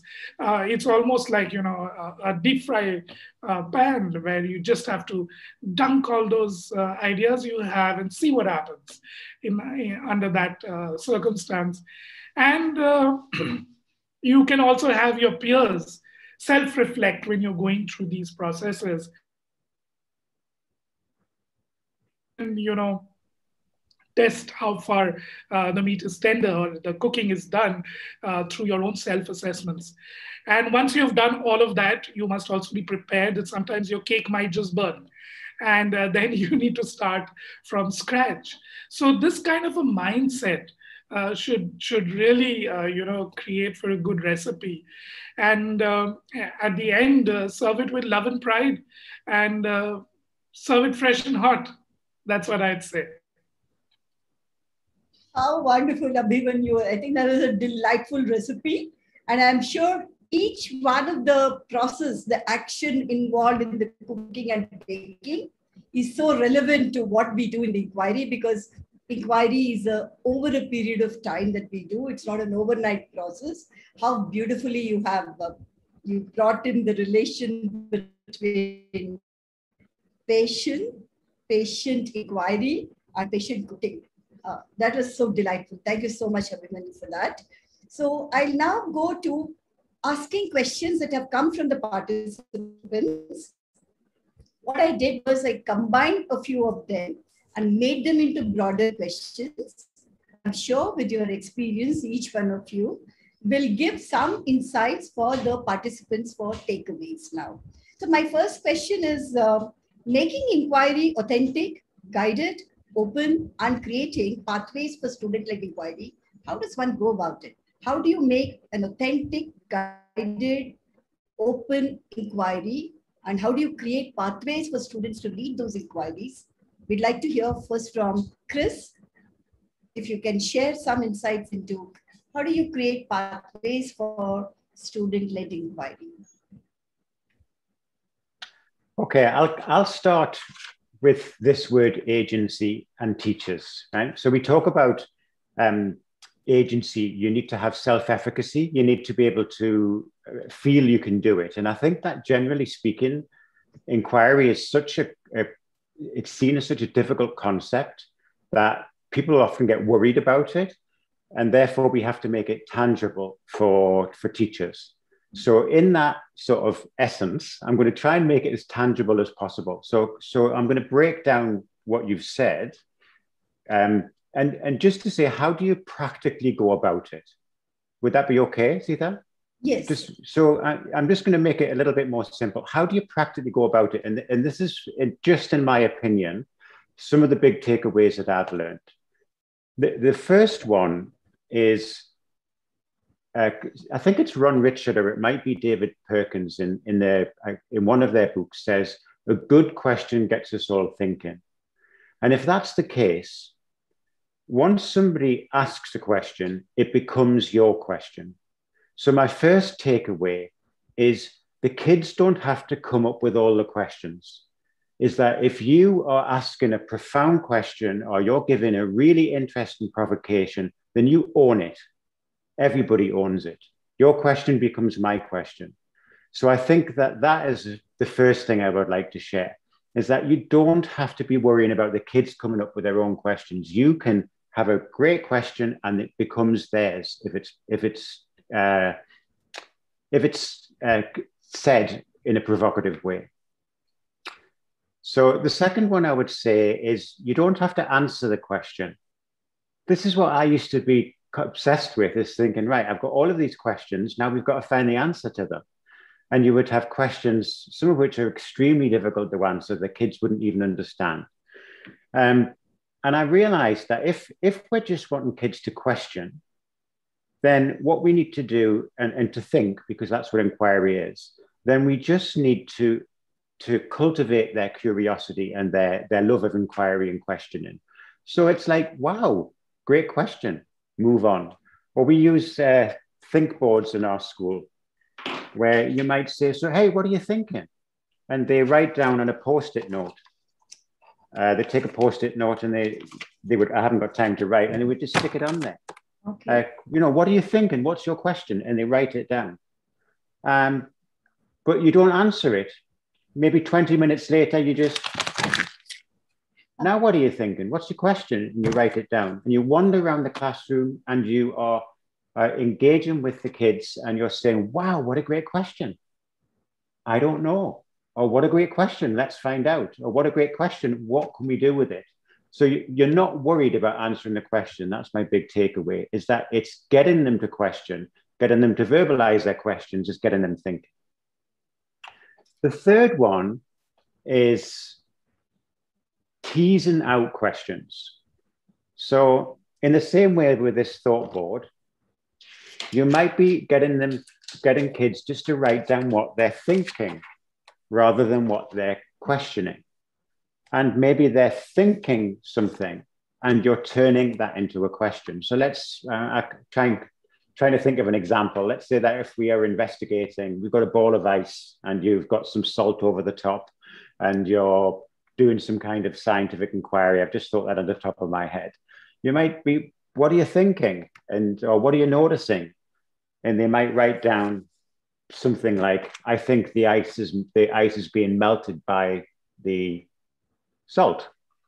You could walk around and say, oh, Seetha thinks the ice is being melted by the salt. And then you turn it into a question. Does salt melt ice? And then that becomes the question. So you can go around and tease questions out of the kids, I think. And the fourth and final one is that there are some questions that are productive and some that are unproductive. Some that just get kids to think, and some that you can actually do something with. And you need to be able to sort questions into productive and unproductive with still honoring them, because kids pose questions for lots of different reasons.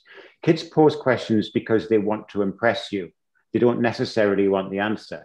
Kids pose questions because they want to know the answer, but they wouldn't necessarily ever understand the answer. An example I get from my own son, who's 5, I'm an old dad, you know, like, why is the sky blue, or something like that.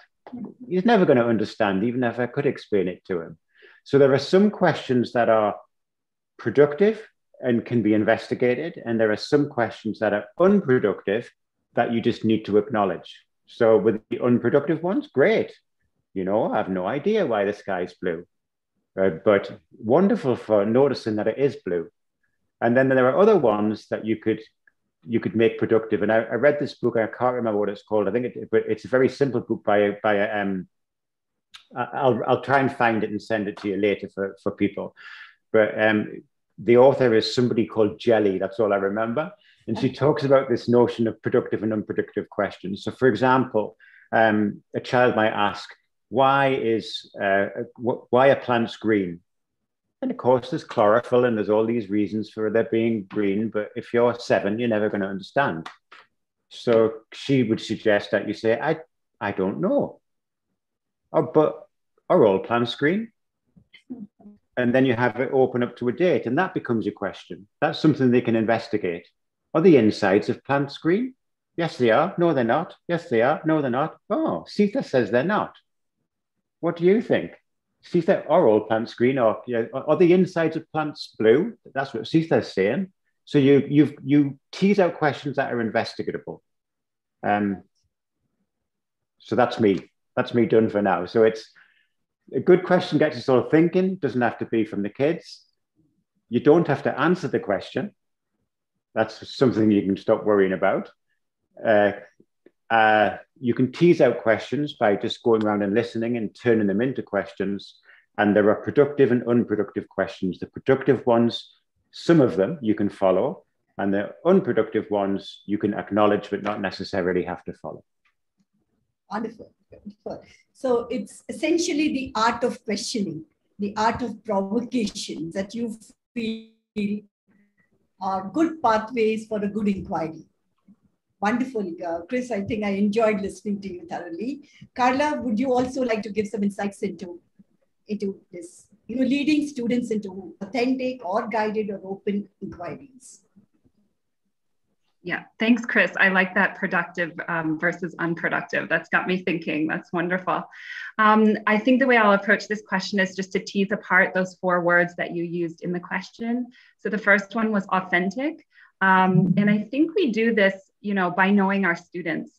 I'm thinking particularly of early years, but I think Garrison's example shows us, how important it is that we need to know our students and that they're at the center. And this is the time to really walk the talk, I think, and put these principles into practice.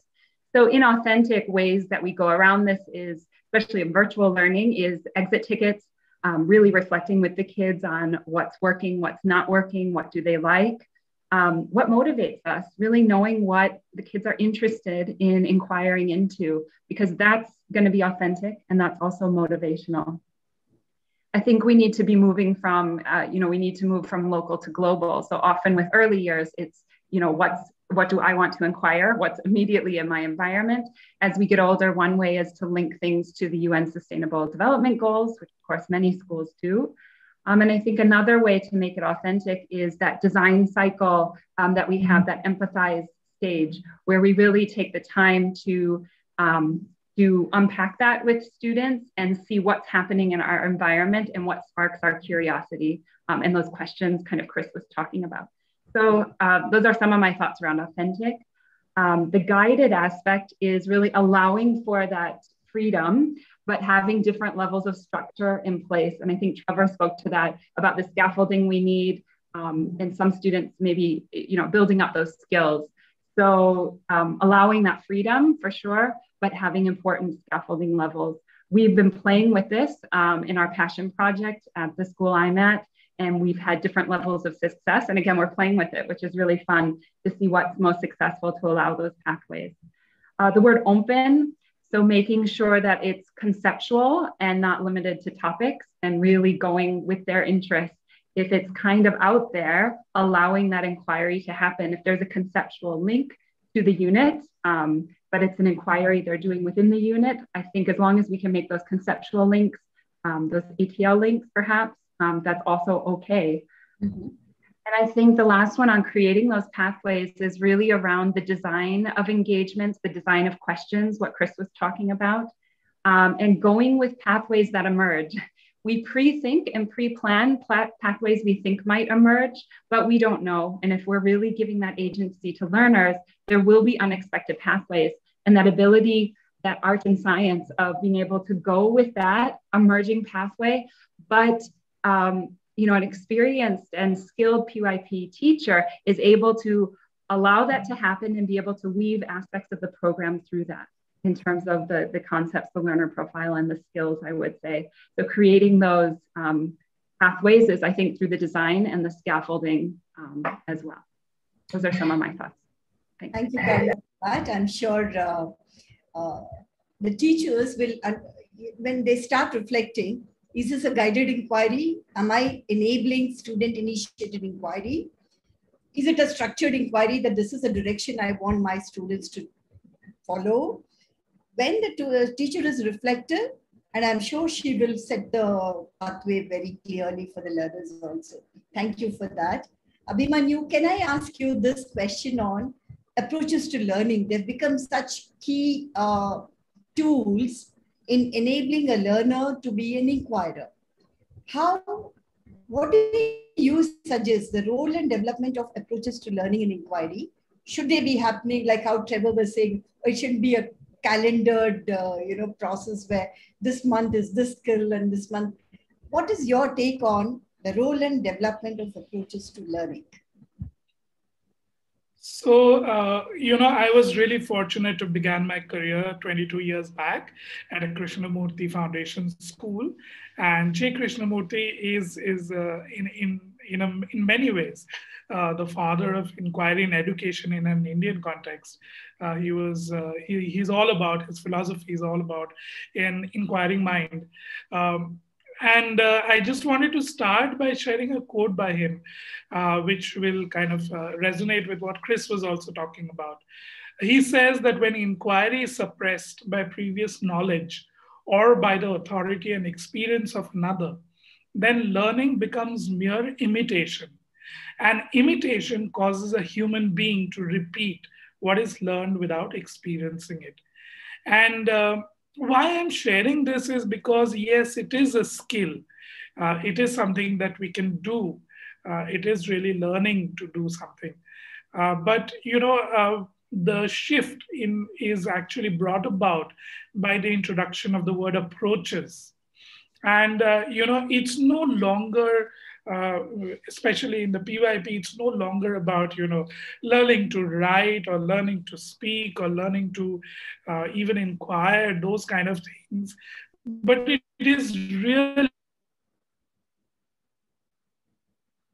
skills that the IB mission is talking about. We want students to be able to, apply this inquiry-based approach to their real life. It is not something that should be contained in the classroom. It is something that they need to apply. So that's why I think the role of approaches to learning becomes very, very important, and it expands the vision that the IB had in terms of transdisciplinary skills to what it has become today in terms of approaches to learning.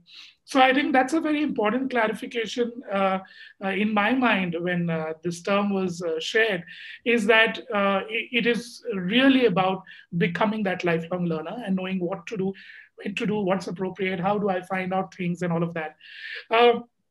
And of course, I'd like to refer to Trevor's sketch note on the development of the skill when he looks at the sketch note using the analogy of the swimming pool.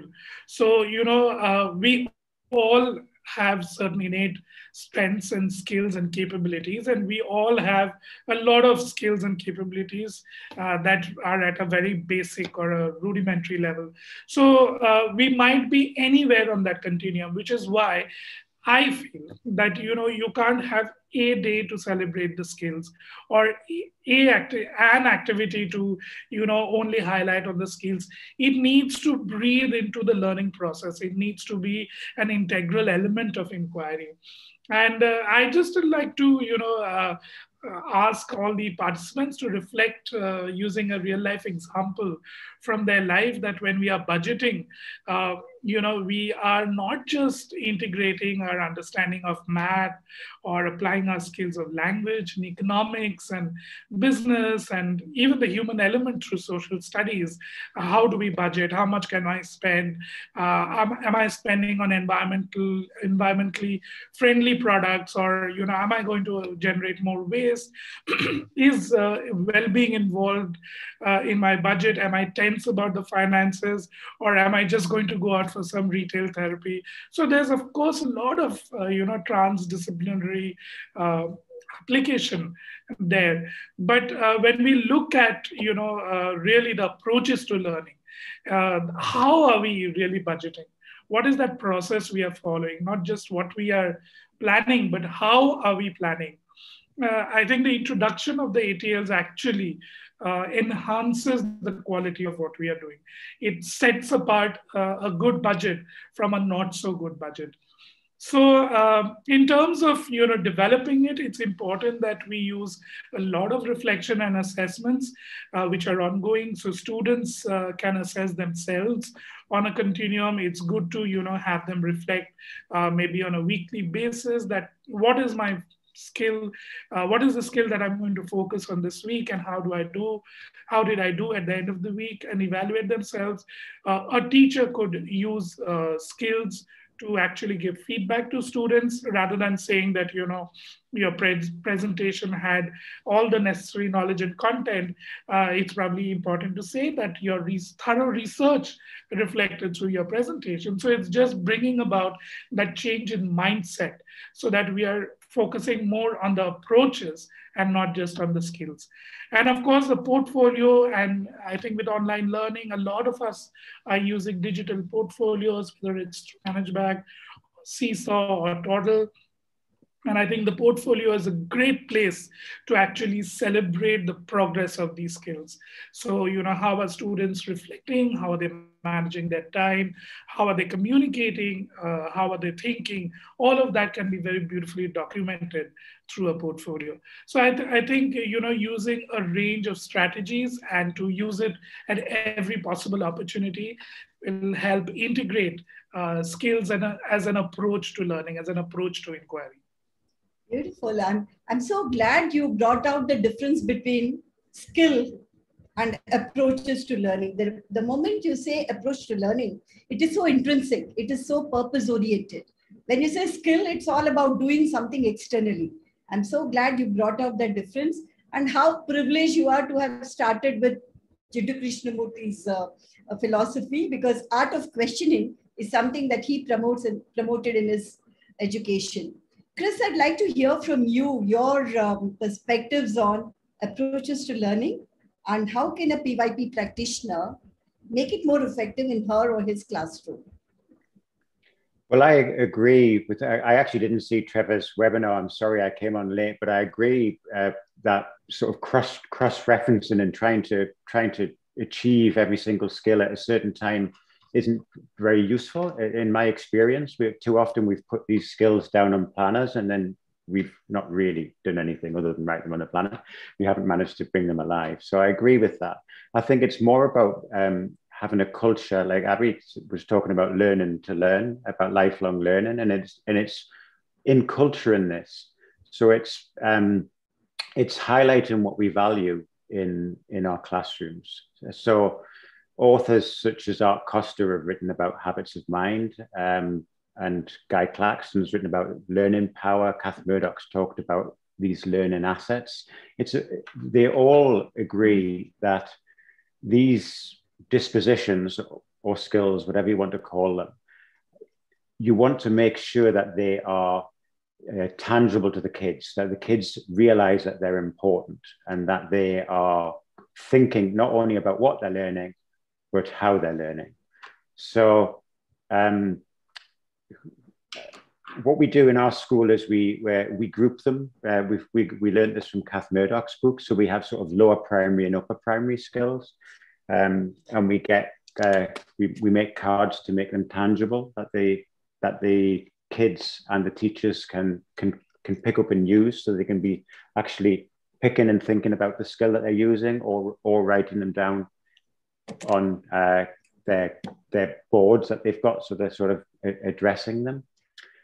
But or this notion of split screen teaching, which is when you write about what we're learning up on your whiteboard or blackboard, and how we're learning up on the whiteboard and blackboard. So the kids are thinking about how they're learning as well as what they're learning, and they're reflecting on that. So it's making a fuss about what we value. In short, it's bringing it alive, making a fuss about what we value. And we've always done this as teachers, I think, but as we've become inquiry practitioners, we've now sort of raised the emphasis on that. Thanks for that, Chris. So it just makes me feel like approaches to learning are a lifestyle for a learner, for a lifelong learner, something like that. Carla, there were many questions from the participants about addressing differentiation and assessments in inquiry. What are the challenges and what are the possibilities? I'd like to hear from you. Sure. Well, differentiation and assessment go hand in hand. And of course, to plan inquiry or anything in the classroom, we need ongoing continuous assessment. We need a range of tools. So that being said, I am always realistically optimistic. So I'm going to mention a few challenges and talk more of the possibilities, because the possibilities are really exciting.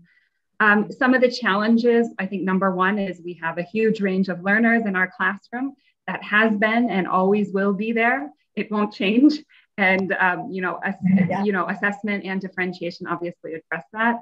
Time is another thing. And the logistics of, some of these possibilities I'll talk about, I understand are a challenge, but I think the more we play with them and experiment and fail forward, the more these possibilities will become a reality.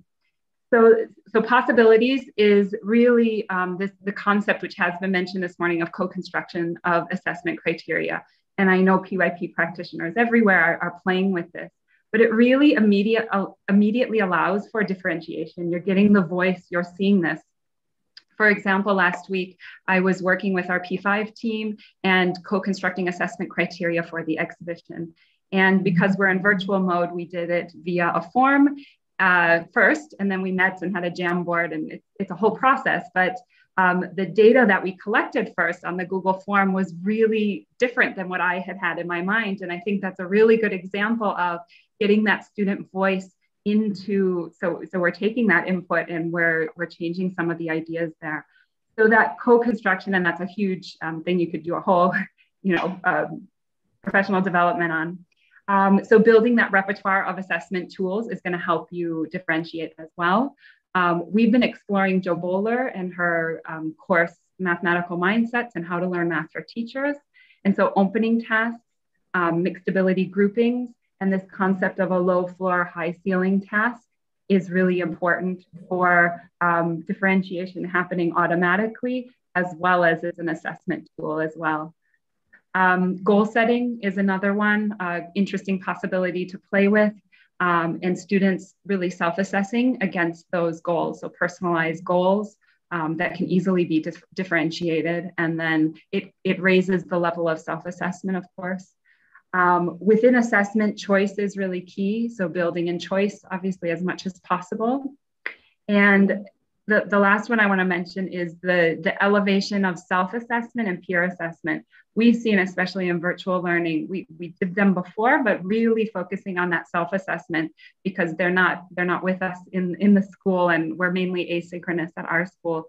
So when they're involved in that assessment process, we're building that assessment capability of the learners as well. So through this differentiation and assessment, we also want to be building those capabilities in the learners as well. So using that and obviously co-constructing self-assessments and co-constructing peer assessments as well are some of the great possibilities that we have in this area. Thanks, Carla. I'm sure the participants have a lot of takeaways from your ideas. Abhimanyu, can we hear from you now? Differentiation and assessments in inquiry, challenges.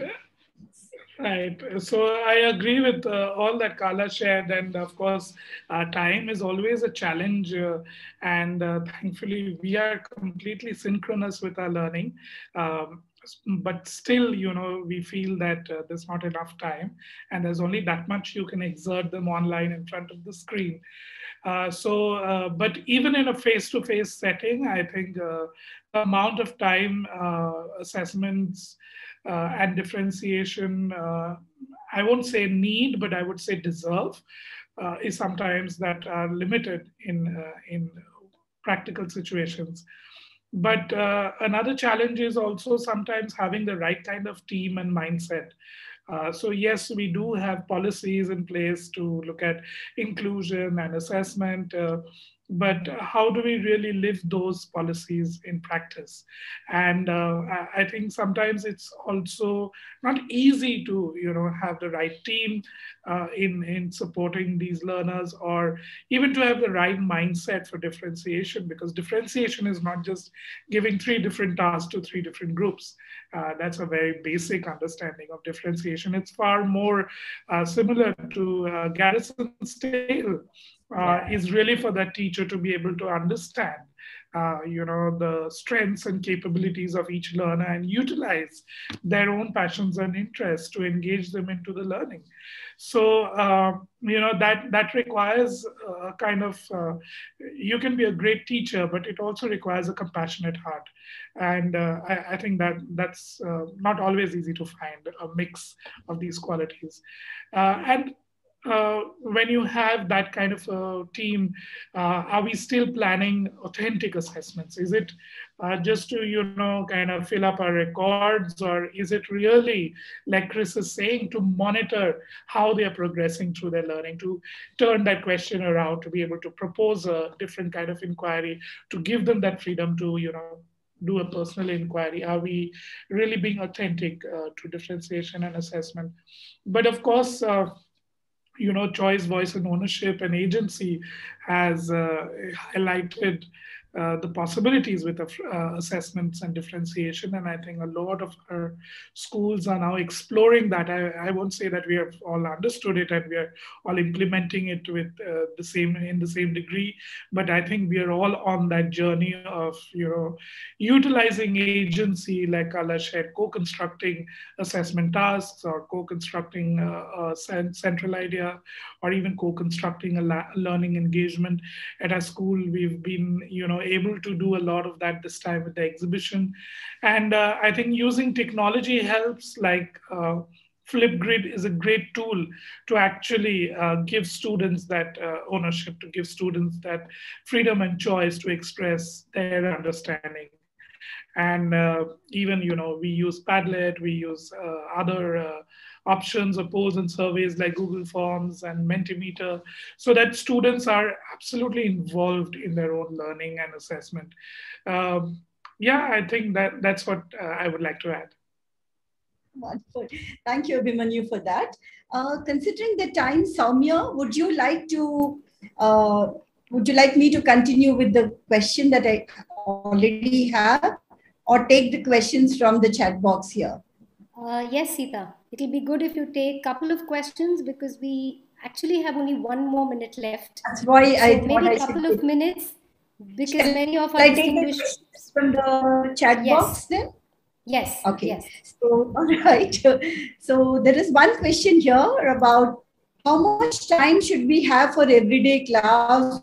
So what I mean is, sometimes we're limited. No, I don't think this is a right one here.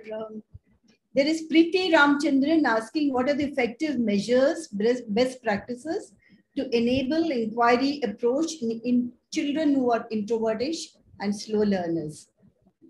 Yeah, I mean, who need additional attention. Chris, can we hear from you?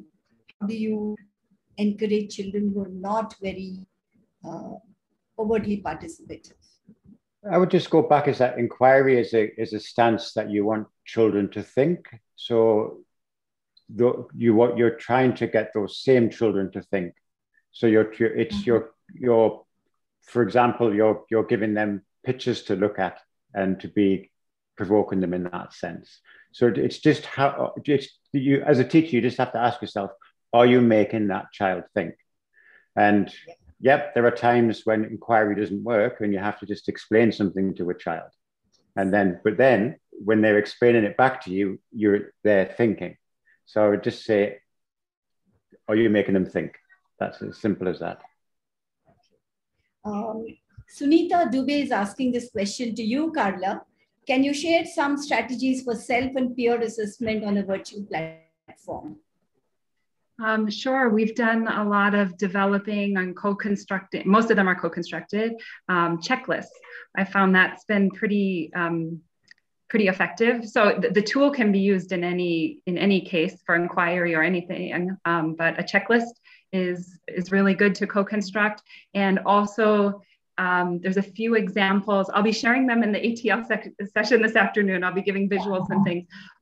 We have a great example for music, for example, of integrating the ATL and then, arrange like smiley faces and self-assessing in that way. Peer assessment has been really easy to facilitate on Seesaw, for example. We use Seesaw, but many other platforms would work, like Flipgrid that Abhi mentioned. So commenting on others' work and having a very specific question that they're answering to on their peers' work, giving voice comments and, learning those skills of feedback and feed forward as well. Those are a few examples. Okay, so the last question goes to Abhimanyu from Aditi Mishra.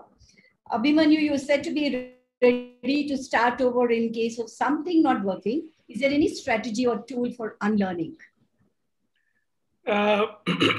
I think everything depends on time. In life, there are certain mistakes you can make and you can have another go. Certain mistakes you don't get another chance to correct. So it all depends on time. If you have the time within your inquiry to kind of relook at something, it's always good because you're also modeling that stance to the students of reflecting on your own work and revisiting and redoing. And that skill takes them forward all the way till diploma. And in terms of being an educator, I think really to have a reflective and open mind, because unless you're reflective, you might not realize your cake is burnt. And if you're open to it and not get frustrated that, oh, I burned my cake, what do I do now? I'm a failure. That's not going to help. You need to be patient with yourself, have an open mind and say, no, I'm going to give it another go. Yeah. All the inquirers in the chat box, you have wonderful questions. Unfortunately, we don't have enough time to answer all of them. With such fantastic panelists, never time is enough. But nevertheless, thank you so much, Chris, Carla, and Abhimanyu, for bringing in so many insights with your great experience. Thank you very much. Absolutely. Over to you, Soumya. Thank you, Seetha. Wonderful. Thank you so much for this session. A big thank you to Carla, Chris, Abhi, Seetha for joining us today and really enriching and letting us, giving a great insight into all their personal stories and sharing lovely experiences, strategies, and tools that we really look forward to. Thank you so much for sharing your pathways, whether it is to do with a recipe or a scientific inquiry. And I agree with you. It's not about answering all the questions that students, come up with, but it's important to get them to think and ask them to formulate it themselves, right? Whether it's going to be productive or not, but it's great. It's very important that we get students to do the work. We now take a short break, and after the break, we have independent breakout sessions running in parallel. Request you to join the respective Zoom links that's given very clearly in the schedule for all these breakouts. And thank you, audience, and we will be back on the same webinar link at 12:45 after the lunch break for Tanya Mansfield's plenary session on rethinking assessments. So enjoy your break and let's see you soon. Bye-bye.